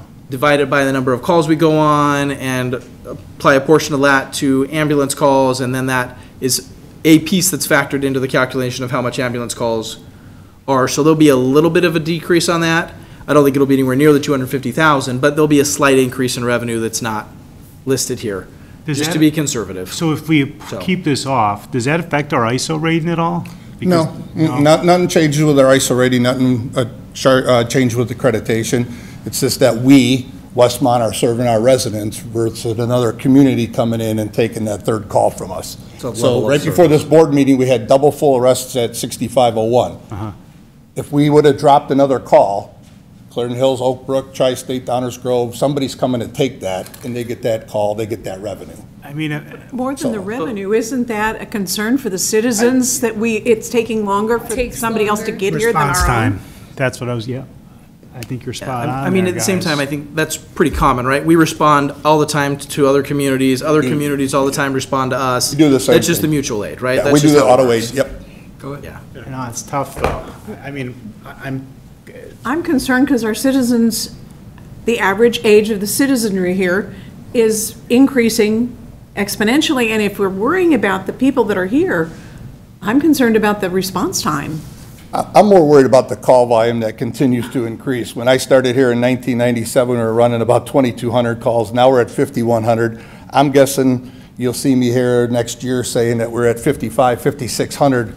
Again, for a part-time agency is just crazy. And we haven't even opened the new medical facility on Ogden. yeah, right? Correct. Or the other one in 6400 South Cass and everything that's going on. So again, if I didn't feel it was necessary, you folks know that I'm all about conserving and saving money, but I think this is a necessity. 3,453 MS calls in 2023, and we are 11.9% ahead of today where we were last year is very concerning to me as your chief. And with these being part-time staff, couldn't we, in theory, I know you don't like to do this, but in theory, if there's no extra, let's say calls hopefully go down, you could pull back from this role because they are just part-time staff. Absolutely. So what's the risk? I could give you a 6-month, give it for 6 months and try it and give you a report in June and then give you another report. And if the call volume starts to decrease, then we certainly could just pull it off. By the time we have those 2 new facilities up and running, what are the chances anything's going down? Very Let's low, Let's be right. serious. Right, I know. It's only going to go up.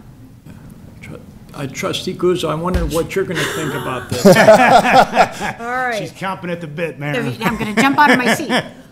We know the call volume's not going to go down. Yeah. I mean, that's a given. I remember 40 years ago with the call volume, what it was, being, as you all know, my father was Frank Johannick, and I really am not in favor of keeping this on hold. I think we need to give them what they need. I think our residents need that. I think our fire department personnel need that, because we also have to remember, too, we've got the railroad tracks.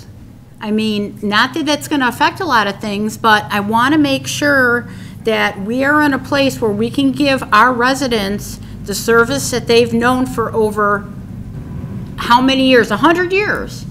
And I am personally not in favor in keeping this on hold. I think they need the staffing. Trustee Barker. No, he had his. Well, I mean, it's in the budget. Yeah. It's proposed in the We're budget, proposing and to this put it in the budget starts in a week. I don't want it on hold, though. I want us to. Starts in a week. Well, and that's fine, but it's Why right does here, it it's say saying on it's on hold? It hold. makes us feel like it's not starting in a week. Yeah, right. So I agree with That's the Marie. part, that's the part where I'm unclear. All right. I agree with Marie and Linda, the response time is a factor, but Chief, the added personnel, will that help alleviate some of the shortages that you've experienced over the last year as well? Well, It would make it worse, right? 'Cause I you have to agree. fill more It's probably shifts. going to hurt it, but, right now I have 5 members that are in paramedic school. Some of them have already passed and waiting to take the national exam. I currently have 3 brand-new people in medic school, but we're also looking to hire 6 because we were at 80 and now we're at 66 again. So truly, and the manager knows, I will not be able to fill 24/7, 365 to start May 1 or June 1. It's going to be, I'll fill it where I can. Obviously, funds become available. We need more people, but more people, it's just spinning the wheels. It's Yeah, kicking the can, and I need those people. But Right now, my other deputy's on vacation. My new deputy's sitting right here that will be sworn in on June 13th. But, you know, we need to get staffing. We need to get that staffing back up to 80 to make that feasible to get that ambulance out at all times. So And it's not going to happen every day.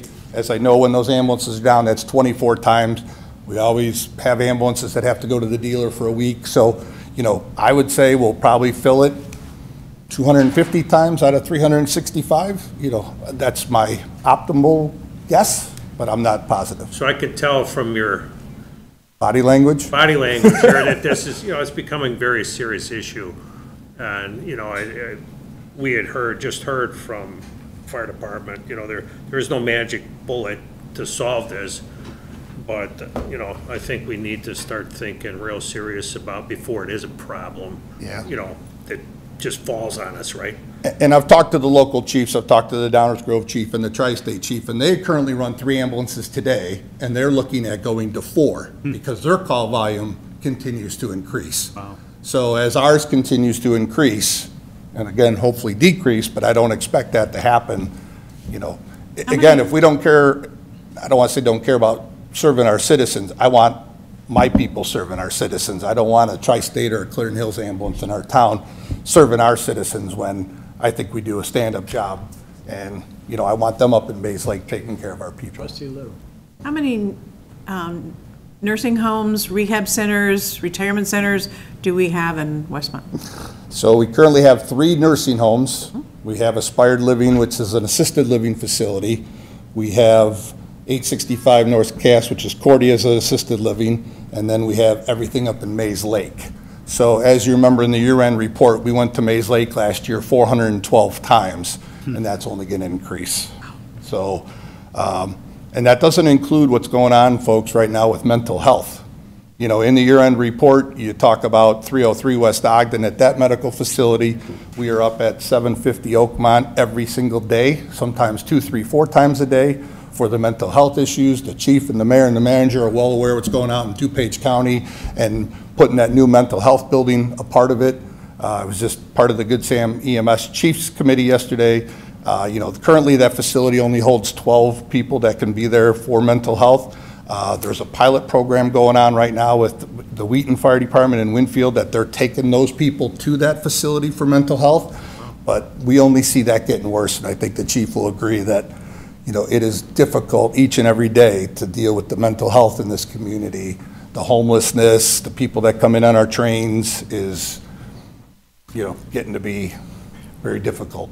Just as for staff, the hold is not going to be reflected in the numbers at the end, so it's not added as an expense. No, or is we've it? got the money for the whole thing. Okay. Yeah. It's one of those where we wanted to make sure before we implement it, kind of like what you had talked about on some of these other high price items, that just by virtue of having it in the budget doesn't necessarily mean here it's time to go right away, because there's lots of different considerations, and so we want to make sure that before we would implement it, that'd be something that we'd be discussing with you guys. Sounds like we're having a lot of that discussion right now. But the one other, oh, go ahead, Mayor, sorry. No, I was going to say it is reflected in that, so we don't have to Yeah. take away from the police, right? Not yet. Not yet. Not yet. Yeah, Tonight is not about I think- the do's and don'ts of the program. I appreciate the discussion, but it's about having the money in there to be able to do There it. we go. And that's what's important tonight. And one thing I just want to add is if truly this does happen and gets approved, if our 3rd ambulance ever goes down, as you know, Metro Paramedics is our contract medic. They always offer to put an ambulance in our fire station. But I feel funny about that, having an ambulance that's going through our town that says Metro or Superior. You know, even every time I have to tell the police chief and the manager that an engine's down and we're running a Downers Grove engine and they have to do the same thing, that kind of is embarrassing to me. And it's nothing that the Village Garage and the maintenance guy do, because I tell you all the time what awesome jobs they do, but it's just, I'm not sure you, as a board, want to see those vehicles Put a running magnet on in our the town. Yeah. A big magnet on the side. And one thing I just want to say too is, and I know that the mutual aid response is in place for a reason too. I mean, that goes back more years than I can remember, and I am glad that we do have that as a fallback if we need it. So I just wanted to say that, you know, that too, that, you know, we've got something in place, but I am hoping that we can good discussion. This is, Yeah, so one thing I will just note, in terms of the cost, it is the $250,000 right now, and that's what you're all aware of. The other piece of it is part of all this unknown with the fire department. If it's gonna cost more to operate the fire department as a full-time department if it ever moves in that direction. And so, as we're saying, yes, this is this $250,000 right now, that will balloon by some unknown factor in the future. So just as we know, as we're adding to this, we're adding to our costs to something that in the future, we're gonna have to be taking a big look and saying, are we able to continue this level of service? What is this cost now impact? So just so we know, I think there's good arguments to be made to do it right away, but just know that we're committing not just to this $250,000, but also committing to, when we're doing the analysis for what will a full-time department cost, we've upped what that cost will be to continue operating at that rate. So when we're going to our residents to say, are you willing to pay more to be able to fund this at a higher program if we need to, or are we looking at cutting services? We're increasing what that cost will be. We don't know by what amount we're increasing that cost, but I just want to make it clear that in addition to the $250,000 that I put on the slide, there's also that X factor that we don't know about yet. Yeah, So, just as long as that's clear. I hear you, Spencer. I think Yeah. for my side it's the right thing to do, do now. And since there's no long-term employment obligations, it's a win-win. Yep. And in the future, if we just, that extra person, because it's all full-time, now equates to a lot more, to me, it's a different discussion, We kind can of a have another different day. conversation at that point in time. Yep. All right, so do we delete on hold? Sure. it's already, I scratched it out. So when You only have to look at the dollar sign. You can, the on hold just means when the manager authorizes it, so it sounds like it's gonna be soon. It's authorized. like tomorrow. 7 o'clock tonight. Can I ask what the Write an infrared email. decontamination chamber is? Sure, Chief Gunther, do you wanna come talk about that? It's Gotta go equipment in it shared to find between out. police and fire. Do I glow in the dark? Great question. So it's much less than $250,000, which the fire department just asked. You just get more of them. Good start. Yeah. So there's the, yeah, well, I got plenty. As you know, we have the DEA fund, and in the DEA fund, that's asset forfeiture, money that's seized, so it's not taxpayer money. And we have a list of things that the Department of Justice allows us to spend those funds on. One of the things that we've been using some of the money for in years past is our physical fitness facility, which is in the basement of the police fire facility. And we've made vast improvements, and obviously it's a health and wellness issue for both our police and our fire staff. So this $40,000 represents several parts to further improvements, which includes new updated physical fitness equipment, as well as a infrared sauna for the police and firefighters. If you understand the layout of the workout room in the basement, we have the facility. It's all one huge room, and half of it's taken up by the fitness equipment, and then there's a series of 4 smaller rooms that were kind of basically glorified closets that the fire department has used over the years since the building was built in 1996. Chief Riley and his staff have acquiesced to my request to clear this old stuff out. So they filled up a dumpster and a half in the last month or so and cleared out 3 of the 4 rooms. So the plan is 2 of the rooms we're going to take down. So facilities will go in, and it's just basically 2x4s and drywall that'll come down. We'll eliminate 2, so we'll increase the floor space for the fitness room, and then we'll use the 3rd room as a standalone and put the infrared sauna in that. So you ask, why an infrared sauna, and why do we call it an infrared decontamination chamber? This is, actually in my conversations with the fire department, it is very well used in the fire industry for detoxification. So, as you know, firefighters and police, and okay, Larry? Yeah. You're scaring them away with this talk. Yeah, apparently. Sorry, coming back. It's okay. It's a phone call. So, fire department personnel and police officers are exposed on a regular basis to carcinogens, toxic substances. It gets into their skin, and this is an easy way for eliminating those free radicals in the skin. So, number one, it's a detoxification for the staff. And then there's a lot of health benefits that come along with that, including improving heart health, increasing blood flow, soothing sore muscles, pain relief, relaxation, helping sleep, so sleep patterns, and 24/7 shift work, and then fighting illness. So we're in the process of doing all those things. So clearly this is a little bit more out of the box thinking, but in a tough environment for employment, we have to be ahead of the curve and out of the box thinking for retaining staff, and this certainly will go one more peg that direction for bringing people in. So how we got the new deputy fire chief from Downers Grove to come over. Part of the sales pitch. Introduced. I heard about the decontamination. Yes, exactly. So is there any questions at this point? Introduce Yes, Mayor. them. Introduce the, Well, Chief Riley didn't introduce his own guy. So this is Deputy Chief Tom Frank. He's This is under the chief public safety officer. yeah. Soon to be.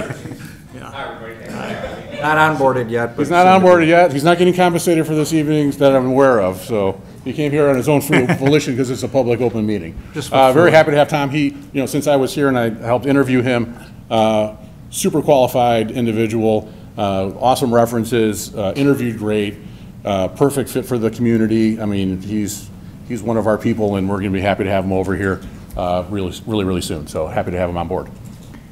thank you. Chief, I gotta ask, how big is this sauna? Like, I bought one from Costco and it was $1,200. I'm curious, is this like platinum lined or something? Like, what's going on? And I know it's DEA funds. Yeah, no, but what's going on in this sauna? I'm kind of jealous. It's a multi-part question. I think the sauna, I think was 7 by 9. So infrared is, so there's two types. There's infrared and then there's steam. So this is electric only. It's infrared. There's no steam in it. There's no water vapor or anything. So there's no plumbing issues. It's a much simpler design. The function of both steam and infrared is to raise the body temperature, the surface temperature of your skin. I get it. To promote sweating. I've never seen one for 40K unless It's it's not. going. It's not 40. That's the total amount for the other physical things. Oh, equipment. okay. It's not. Yeah. It's not diamond plated or. I was just wondering. I mean, I know it's Excellent DEA question. funds, but We're we have a Lead reputation for line. spending money. Costco.com, $1,200. Is that the EMA room? What's that? Is that the EMA room? No, EMA room is separate. Oh, okay. So we That's took where care of they that send you too. now. So the EMA room is still the EMA room. There's going to be some fire equipment that's going to be moved. Things that they use on a regular basis, power tools and whatnot. So we're doing some shifting around for equipment, but the EMA room will still be intact. Checking. Yeah, good question. Okay, you can And it's sit down now. remediated. Are we done? It is other fitness equipment too. It's not just that chamber. That's Keep good going, point. Spencer. All right. Now we get to, We got lots of sidewalks. You gonna call And- Amy up? What? You gonna call Amy up? Sure. She's If there's so any- excited. In case there's any questions about the sidewalks. So you can see there's quite a few listed there, including at the very bottom, kind of starting the design that will be built in future years. and again, before Amy talked, this has been a priority of this board, is to get sidewalks at least on one side of the street. In some places, two sides with safety to school, route to school, and also for our residents, so. I didn't warn anybody they would be presenting today, so. Yeah. None of them But are this is your infrared, budget, but so.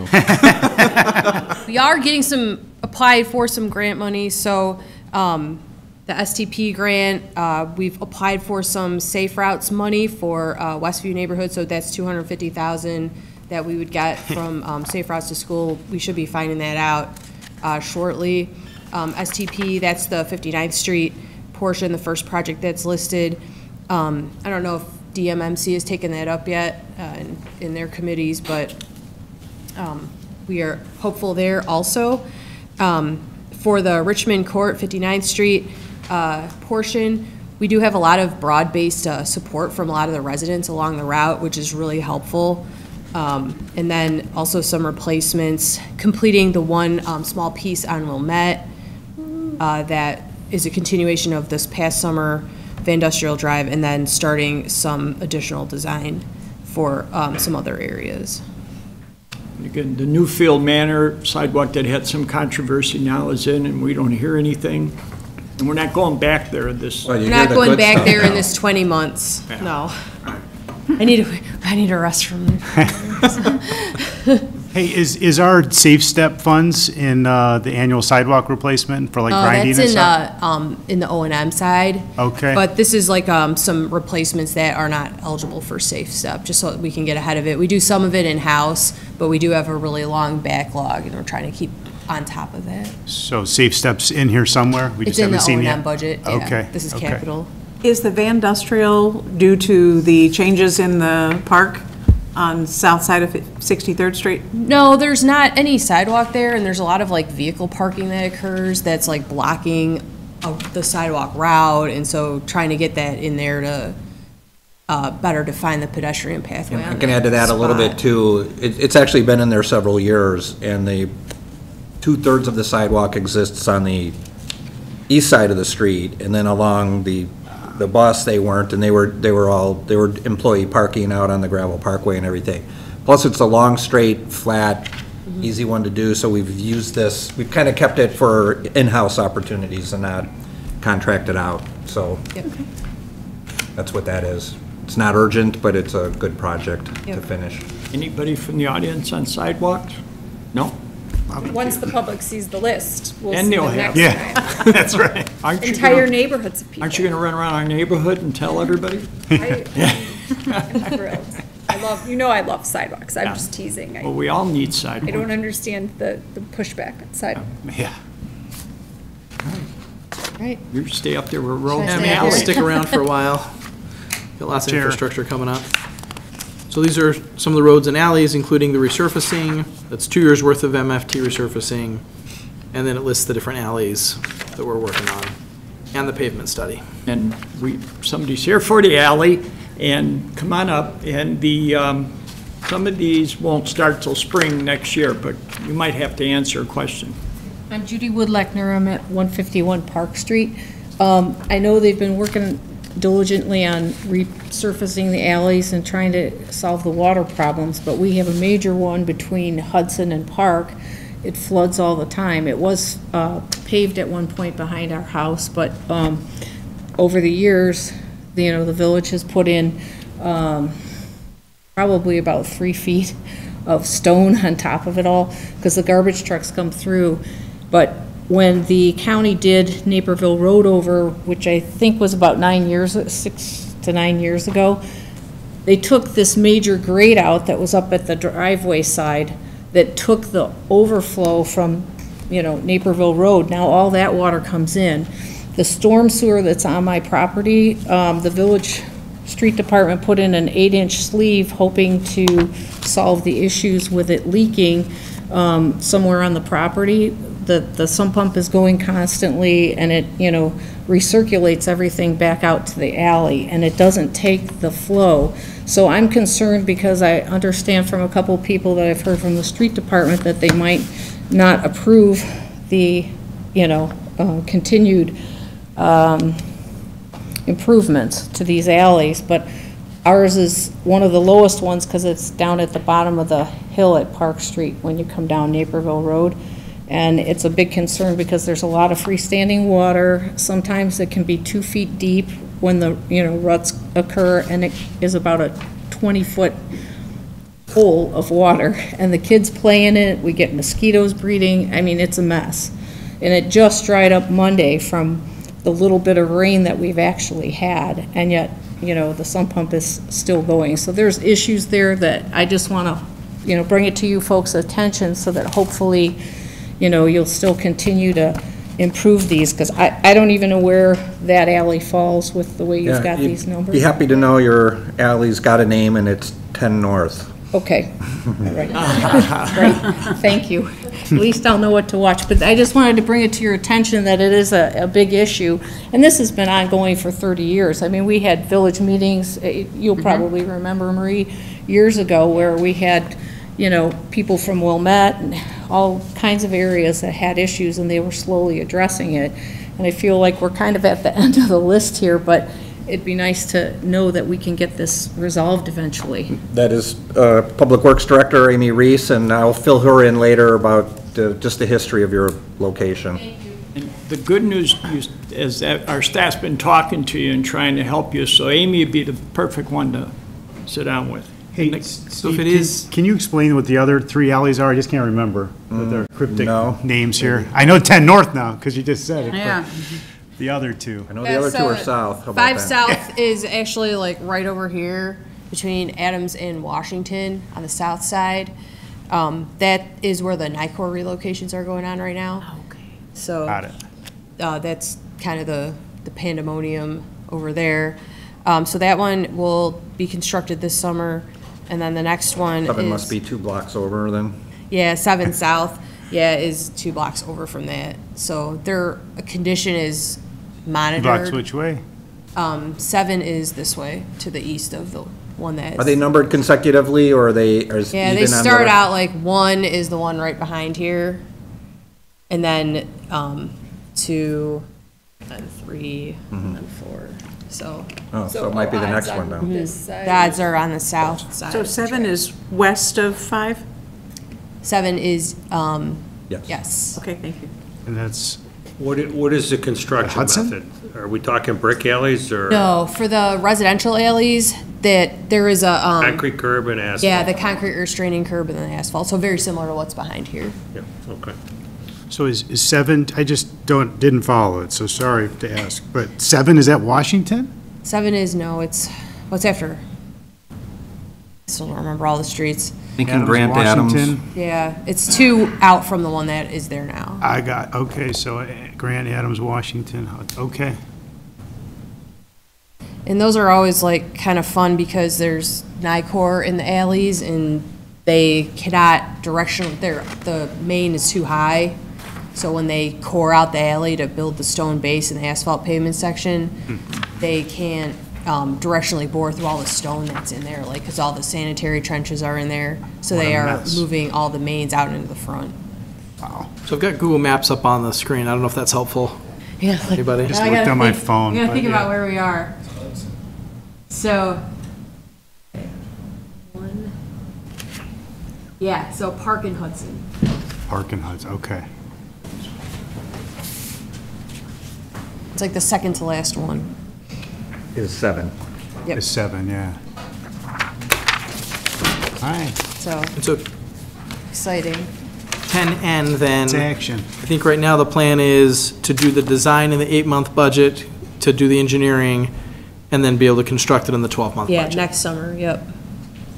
This gentleman had a question. Oh, got a question here. I know this is going back a little bit, but to the point of the sidewalks, I just want to give my thanks to the Public Works Department. I am on the portion of Wilmette that was done last year, and I know that there was, in the planning stages, there was a significant amount of trees that were kind of marked for being in the way, and I want to thank you guys for your creative thinking, and, you know, now when we walk down the street, we still see those trees with the pink X's on them, and we're grateful they're still there. So I would hope that you're able to continue that in your expansion. Absolutely. Thanks.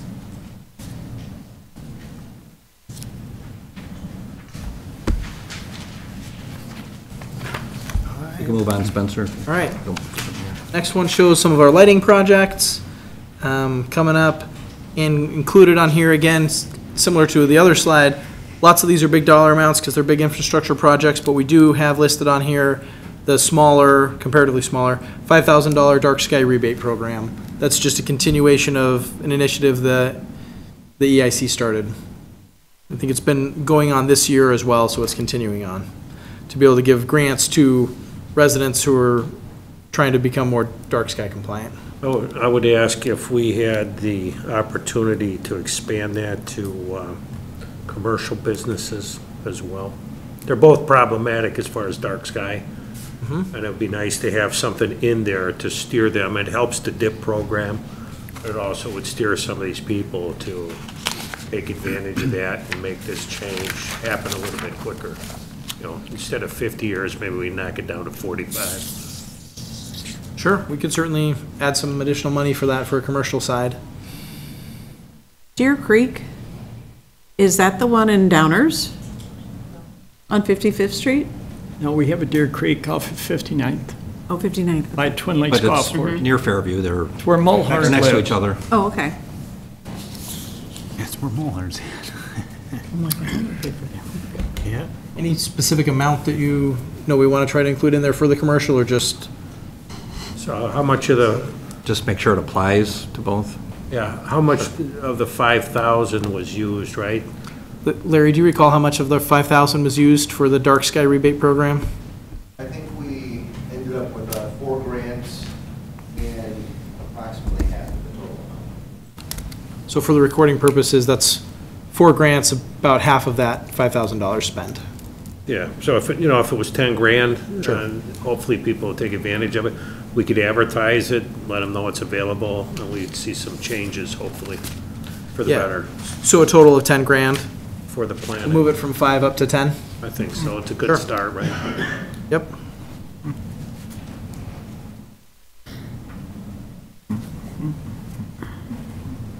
Okay. Then we've got some of our stormwater items listed, the upcoming ones. Just a couple of those.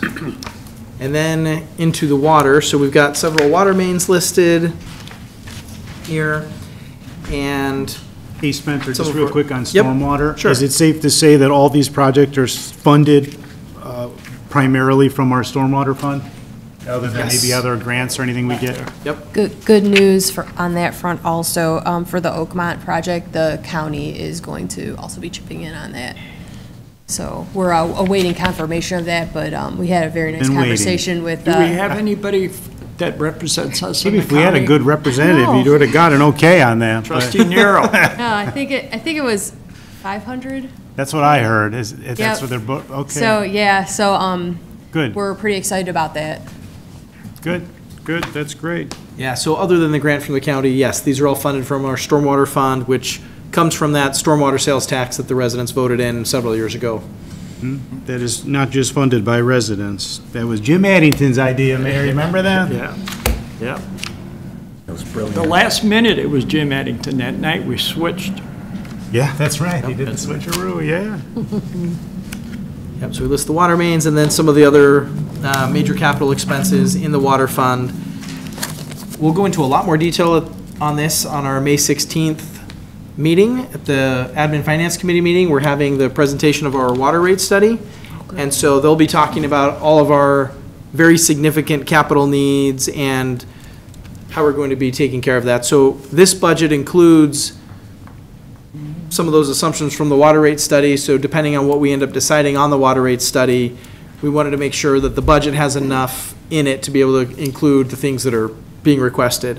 So I will note on these expenses, the first one that's listed there, that $6 million for the water tower, that's funded by the IEPA loan, which is a very low interest loan, and there's about $1.6 million worth of loan forgiveness as well. So $6 million worth of expenses. We're getting the cash, we'll be reimbursed the cash and then have to pay back $4 million of that over a period of time at low interest. In addition to that, the water rate study plan calls for about $7 million worth of bonds to be able to help cover these expenses listed here and the ones coming up for the next couple of years.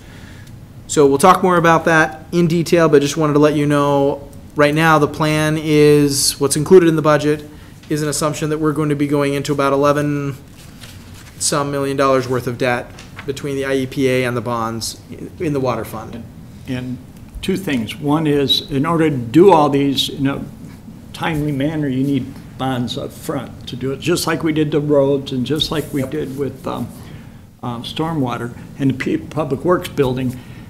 This also assumes a gradual rate increase, and that's what you're going to talk about, because I think the board during COVID froze the water rates, and I think that's reflected now on some of the things we need to do. Yep, that's very true. Yep, so that's a great. Could you put that back on your preview? Yeah. Any questions? On water? Yeah. Yes. Sorry, I'll go back. So I don't know if Amy wants to run back up there. Well, there she is, right? She's right there. So She hasn't left. the 290 that we're spending here, the lead services, is that making a small dent in the problem we have? So, the IEPA is requiring us to replace 7% a year So this until is they're 7%. gone. And so that's a estimated number representing 7% a year. We do have some money in the budget every year to accommodate some, like voluntary replacements, so people that contact us that want to undertake it, you know, with their own contractor, and we would reimburse them. And we also have lead replacements built into the water main project, so if there's any lead services on the water main projects, those are also replaced during the project. These are to cover the ones we wouldn't be on that block otherwise. Yeah. Yep, and so like, they're, you know. And you don't have to go into any detail. Oh. I just want to know that this is just a small piece of it. Yeah. It doesn't yeah. solve the problem. And then the other one is, so they just did a thing with these forever chemicals. PFAS, yeah. Yeah, now, does that have a implication for us coming down the road? It doesn't. More so- restrictions? Yeah, it Or doesn't more- so much for us because we don't make water. We buy already finished water from Chicago, essentially. Does that mean it's going up because they're going to treat it different? They don't have, it's not as prevalent in the surface waters as it is in like a groundwater source, but it is a concern. And it is something, they're very difficult to remove. So it is something that could potentially drive costs in the future. Okay. Is there any indication what the increase going to be from Chicago? Right now, I think it was 5.83. For the calendar this year? Yeah, for the May 1 increase from DuPage Water Commission. They did sign a continuation of the contract with Chicago and 20-year. kind of see how that goes. There was Cent or like dollars per gallon, 1,000 gallons? per 1,000 gallons. Okay. Yep, so, which was a little bit less than we were thinking it was going to be, so that was good. There's also. The county started saying we're going to go around the city. Yeah. They sharpened their pencil. Still saying It's, that. Yeah, they're they still could. saying that, I think once that Prairie State Water Commission, the Joliet group comes online, they're getting a really favorable rate from Chicago. And once that is revealed, like what that rate is gonna be, then we will also get that rate. Is that direct That's from okay. Chicago to Joliet? It's Yeah. not branching off anywhere, they're going to run it? It's going from Chicago to Joliet, I think Shorewood, there's a few other communities that it's going through that are going to be joining that Prairie State Water Commission. Any other comments on water? Did you want to now, Nick? You got something? Yeah, I just wanted to kind of regroup here, and again, you went through the normal budget discussions you have going over the individual projects, and I think that's good discussion, but this is what you got to be familiar with and be comfortable with.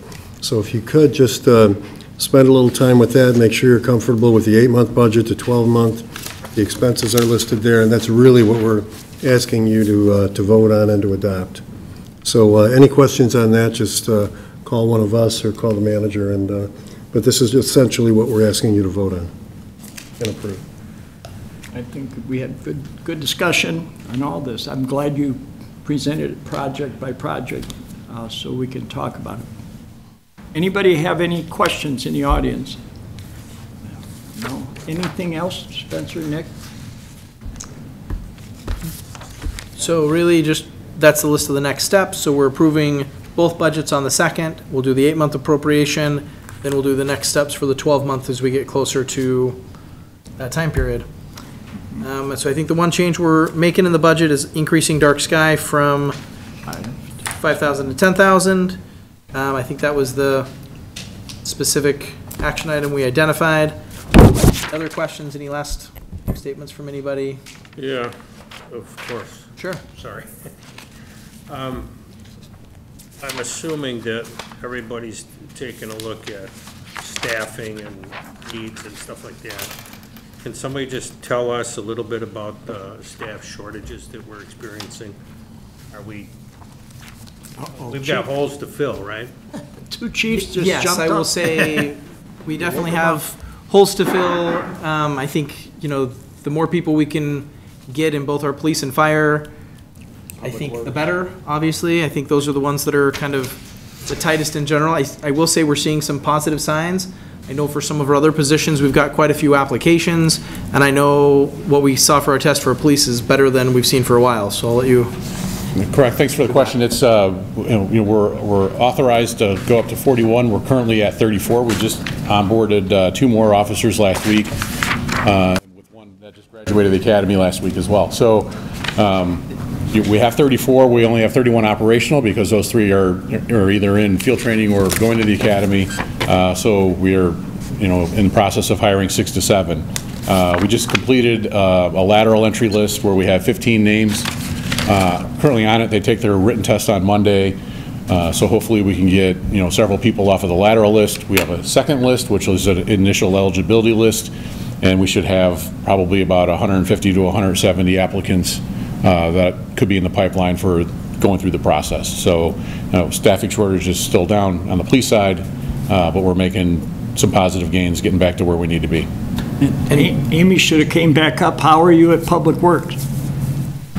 I think we're filling it. But they're filling. We're filling a lot of hiring planner right now. and a director of finance now. But we're getting the Finance people, director. right? We're seeing people applying. Yeah, that's a big plus. Renee can come up too and talk to overall. Go for it, Amy. Okay, yeah, we just, this week had 2 new employees start in the underground division. They're doing really well so far, we're really excited to be here. Participated, really added to the crew on the water main break that was occurring last night. So we're happy to have them. We have another one starting next week in the forestry unit, and we are poised to make an offer to another water operator. So we're doing pretty well on the operations side, getting all those vacancies filled.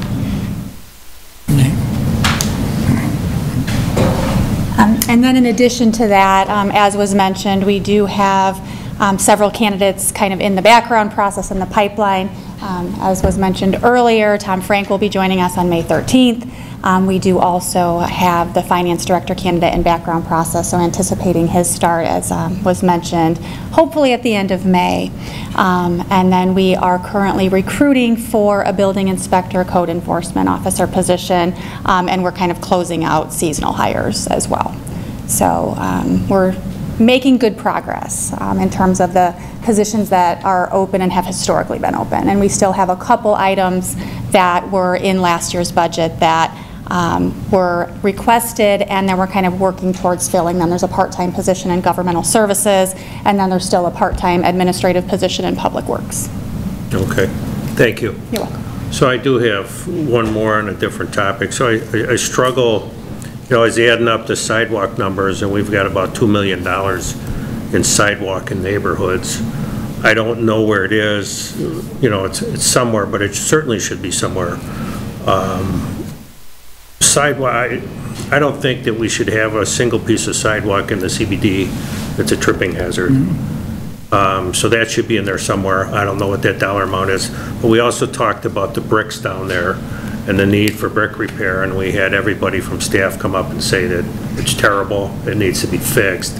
I don't know if that's in here, but I think it should be. And I would be willing to take the, $2.5 million off of Quincy and put it in the CBD on Cass Avenue. That's how I feel. That I understand that we're planning, but in the meantime, our downtown walkways there are problematic. Our electric down there is problematic. The bricks are problematic from end to end.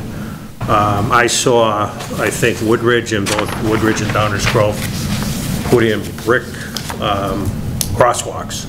And it's nice. It's attractive, and it magnifies that area so that it's an intersection. We always struggle with that. People crossing mid-block and those markings, and I think those kinds of things take forever to do because you have the permissions and stuff like that. But I'm saying if we don't start now, and we start 5 years from now, we're not going to see any change for 10 years. So those are, the bricks. I was out here for the waste collection out here, and I looked at this area over here. There's a little bit of concrete curbing problem. There's a tremendous sinking brick problem.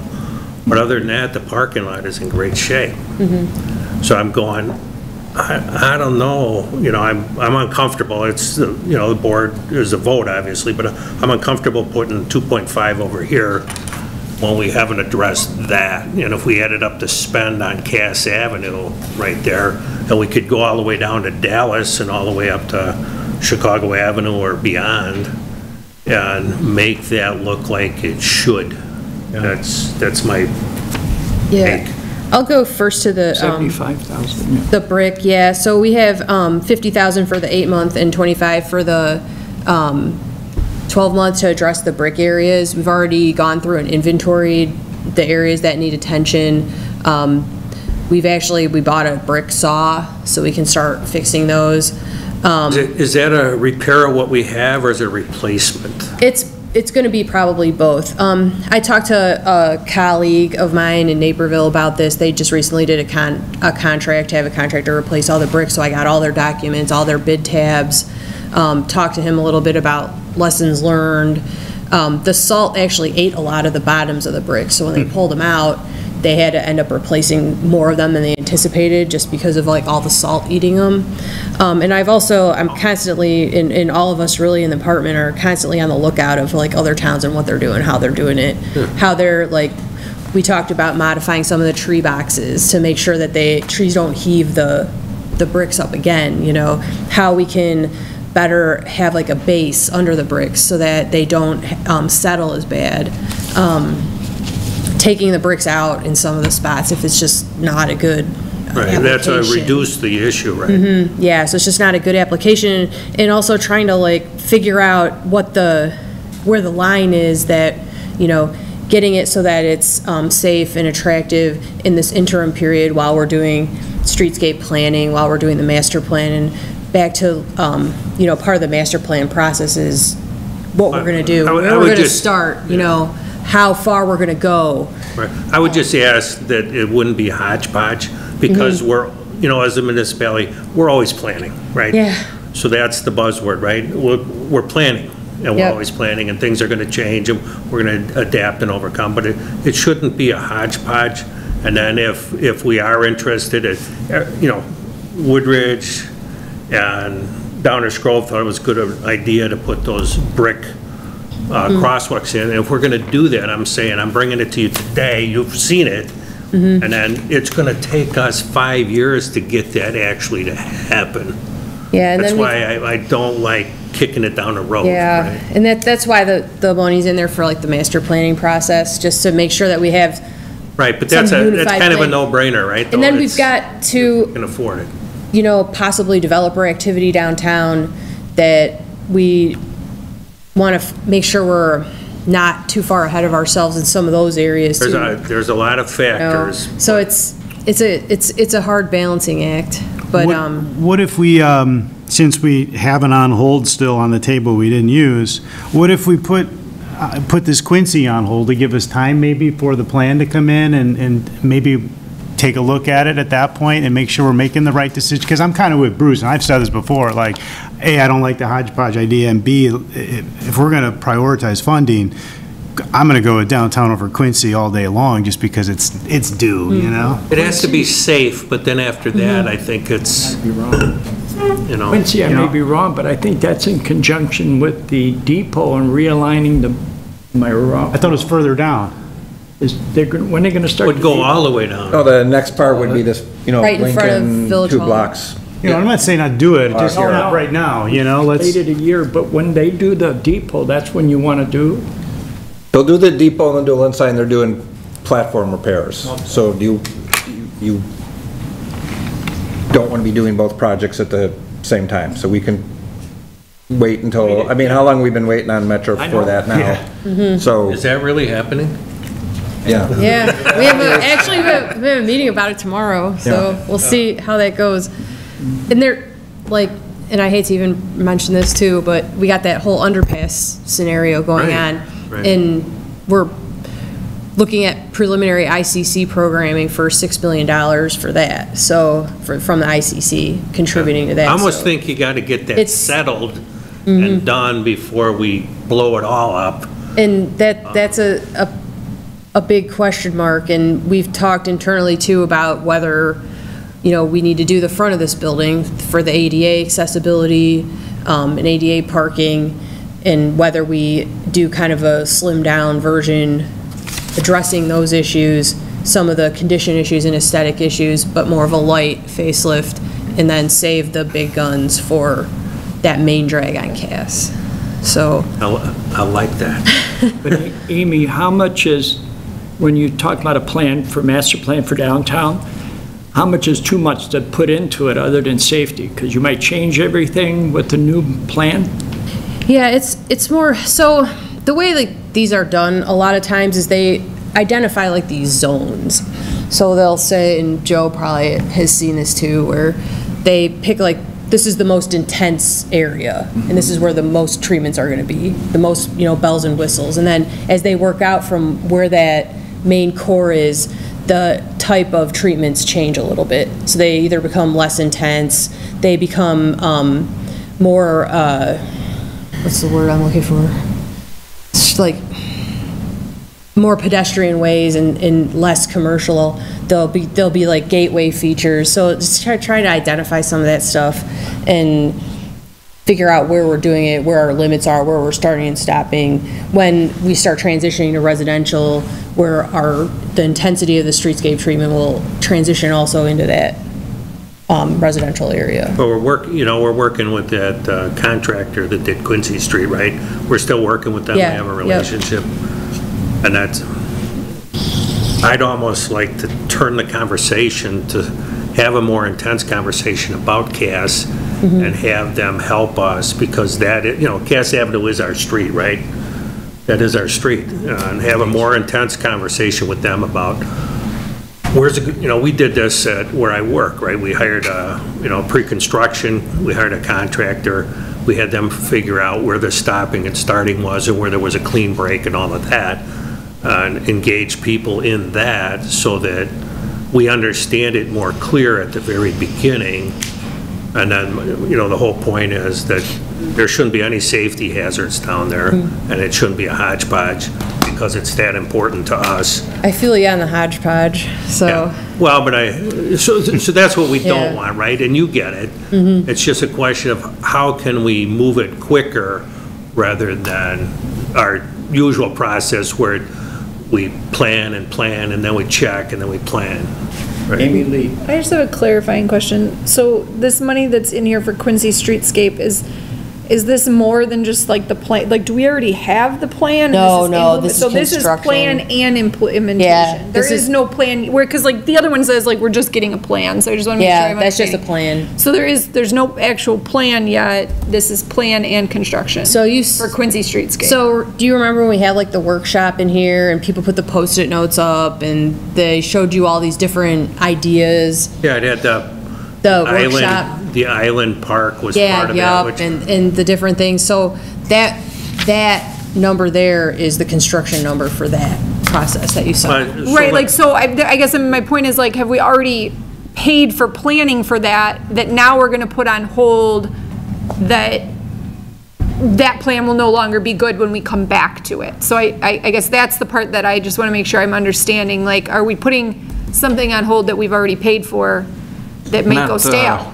We paid for preliminary concept. Okay. So there's no construction plans. Okay. No. Fair. But that concept, that could go stale by the time we turn back to it. Or, right, it's style might aesthetic, change. right, so you might have a different opinion when we get ready to do that. So. Okay.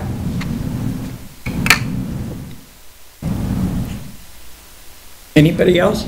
Safety first. All right, so in terms of action plan then, I think we talked about the dark sky increase, and then we've got a few items that I've got on my list that talk to the board about before we actually implement them. So that's the West Quincy streetscape, so before we're doing more expenses on that, the strategic plan and the marketing and branding study. And then make sure we've got room in our appropriation ordinance to cover additional in the downtown incentive program in case that's something that we want to do going forward. Then go back downtown, we're talking about brick walkways. Did you put that one in where the pedestrian cross there by the Knights? Is that got to have approval from the county, or no? No, I mean, that's in our control to design and do, but, for example, it was put in, and I don't want to call it temporary, but we just marked it and did, ADA ramps to do that. But when you get to a point where you're doing the streetscape, where you're going in the North Casson physical improvements, you would have the curb come out and squeeze all that to, you know, make it more pedestrian friendly.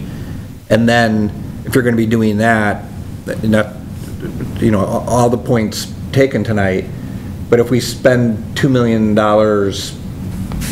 raising the same bricks we have or doing that, which is needed, but then we'll be digging that all out if we're gonna be doing another problem. But that's where you got to, is that 1 year, 2 years, 5 years, or 10 years, and you don't know. So that's the balance. How much do you want to invest in maintenance of what's there versus versus improving it?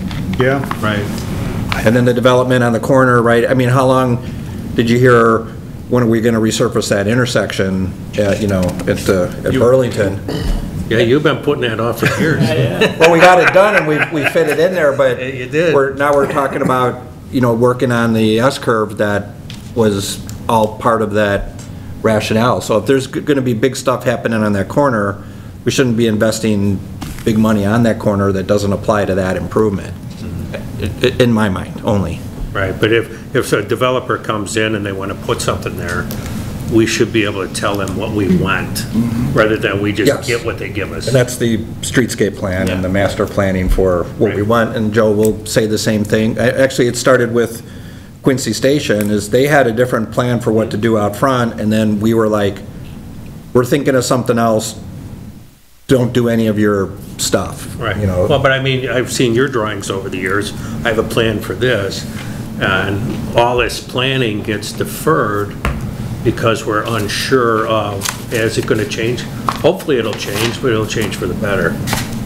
So I do think, though, when it's safety, and that was your first point, that we should spend whatever is necessary for the safety aspect. No, that was a good point, and that was actually his safe stuff question about grinding and doing things and making them pedestrian safe. That doesn't get put off. We're trying to keep up with that, but it's the aesthetic part, you know, that we're... Well, but we'll say the CBD sidewalks and stuff, that bricks are problematic, and you know, we have some beautiful alleys, right? And we spend a lot of money to get them, and they're serving the people of the town. I've been working on that since 1990. Well, that's my point. To your point, yeah. That's my point. Well, I'm wondering too, if maybe this downtown streetscape plan, like Director Reese said, maybe they'll come back with, hey, Zone A, or however they refer to it. I mean, I just learned that now, hearing her say that, and that might give us focus on this area right now, because here's a good solution to do it that might alleviate that, all those other factors to be involved. I don't know, I've never seen it. Kind of how to step it out. Yeah, because I just, there's got to be a way to do it, you know what I mean? I'm with you though on it, Bruce. We need to have a lot more conversation about it.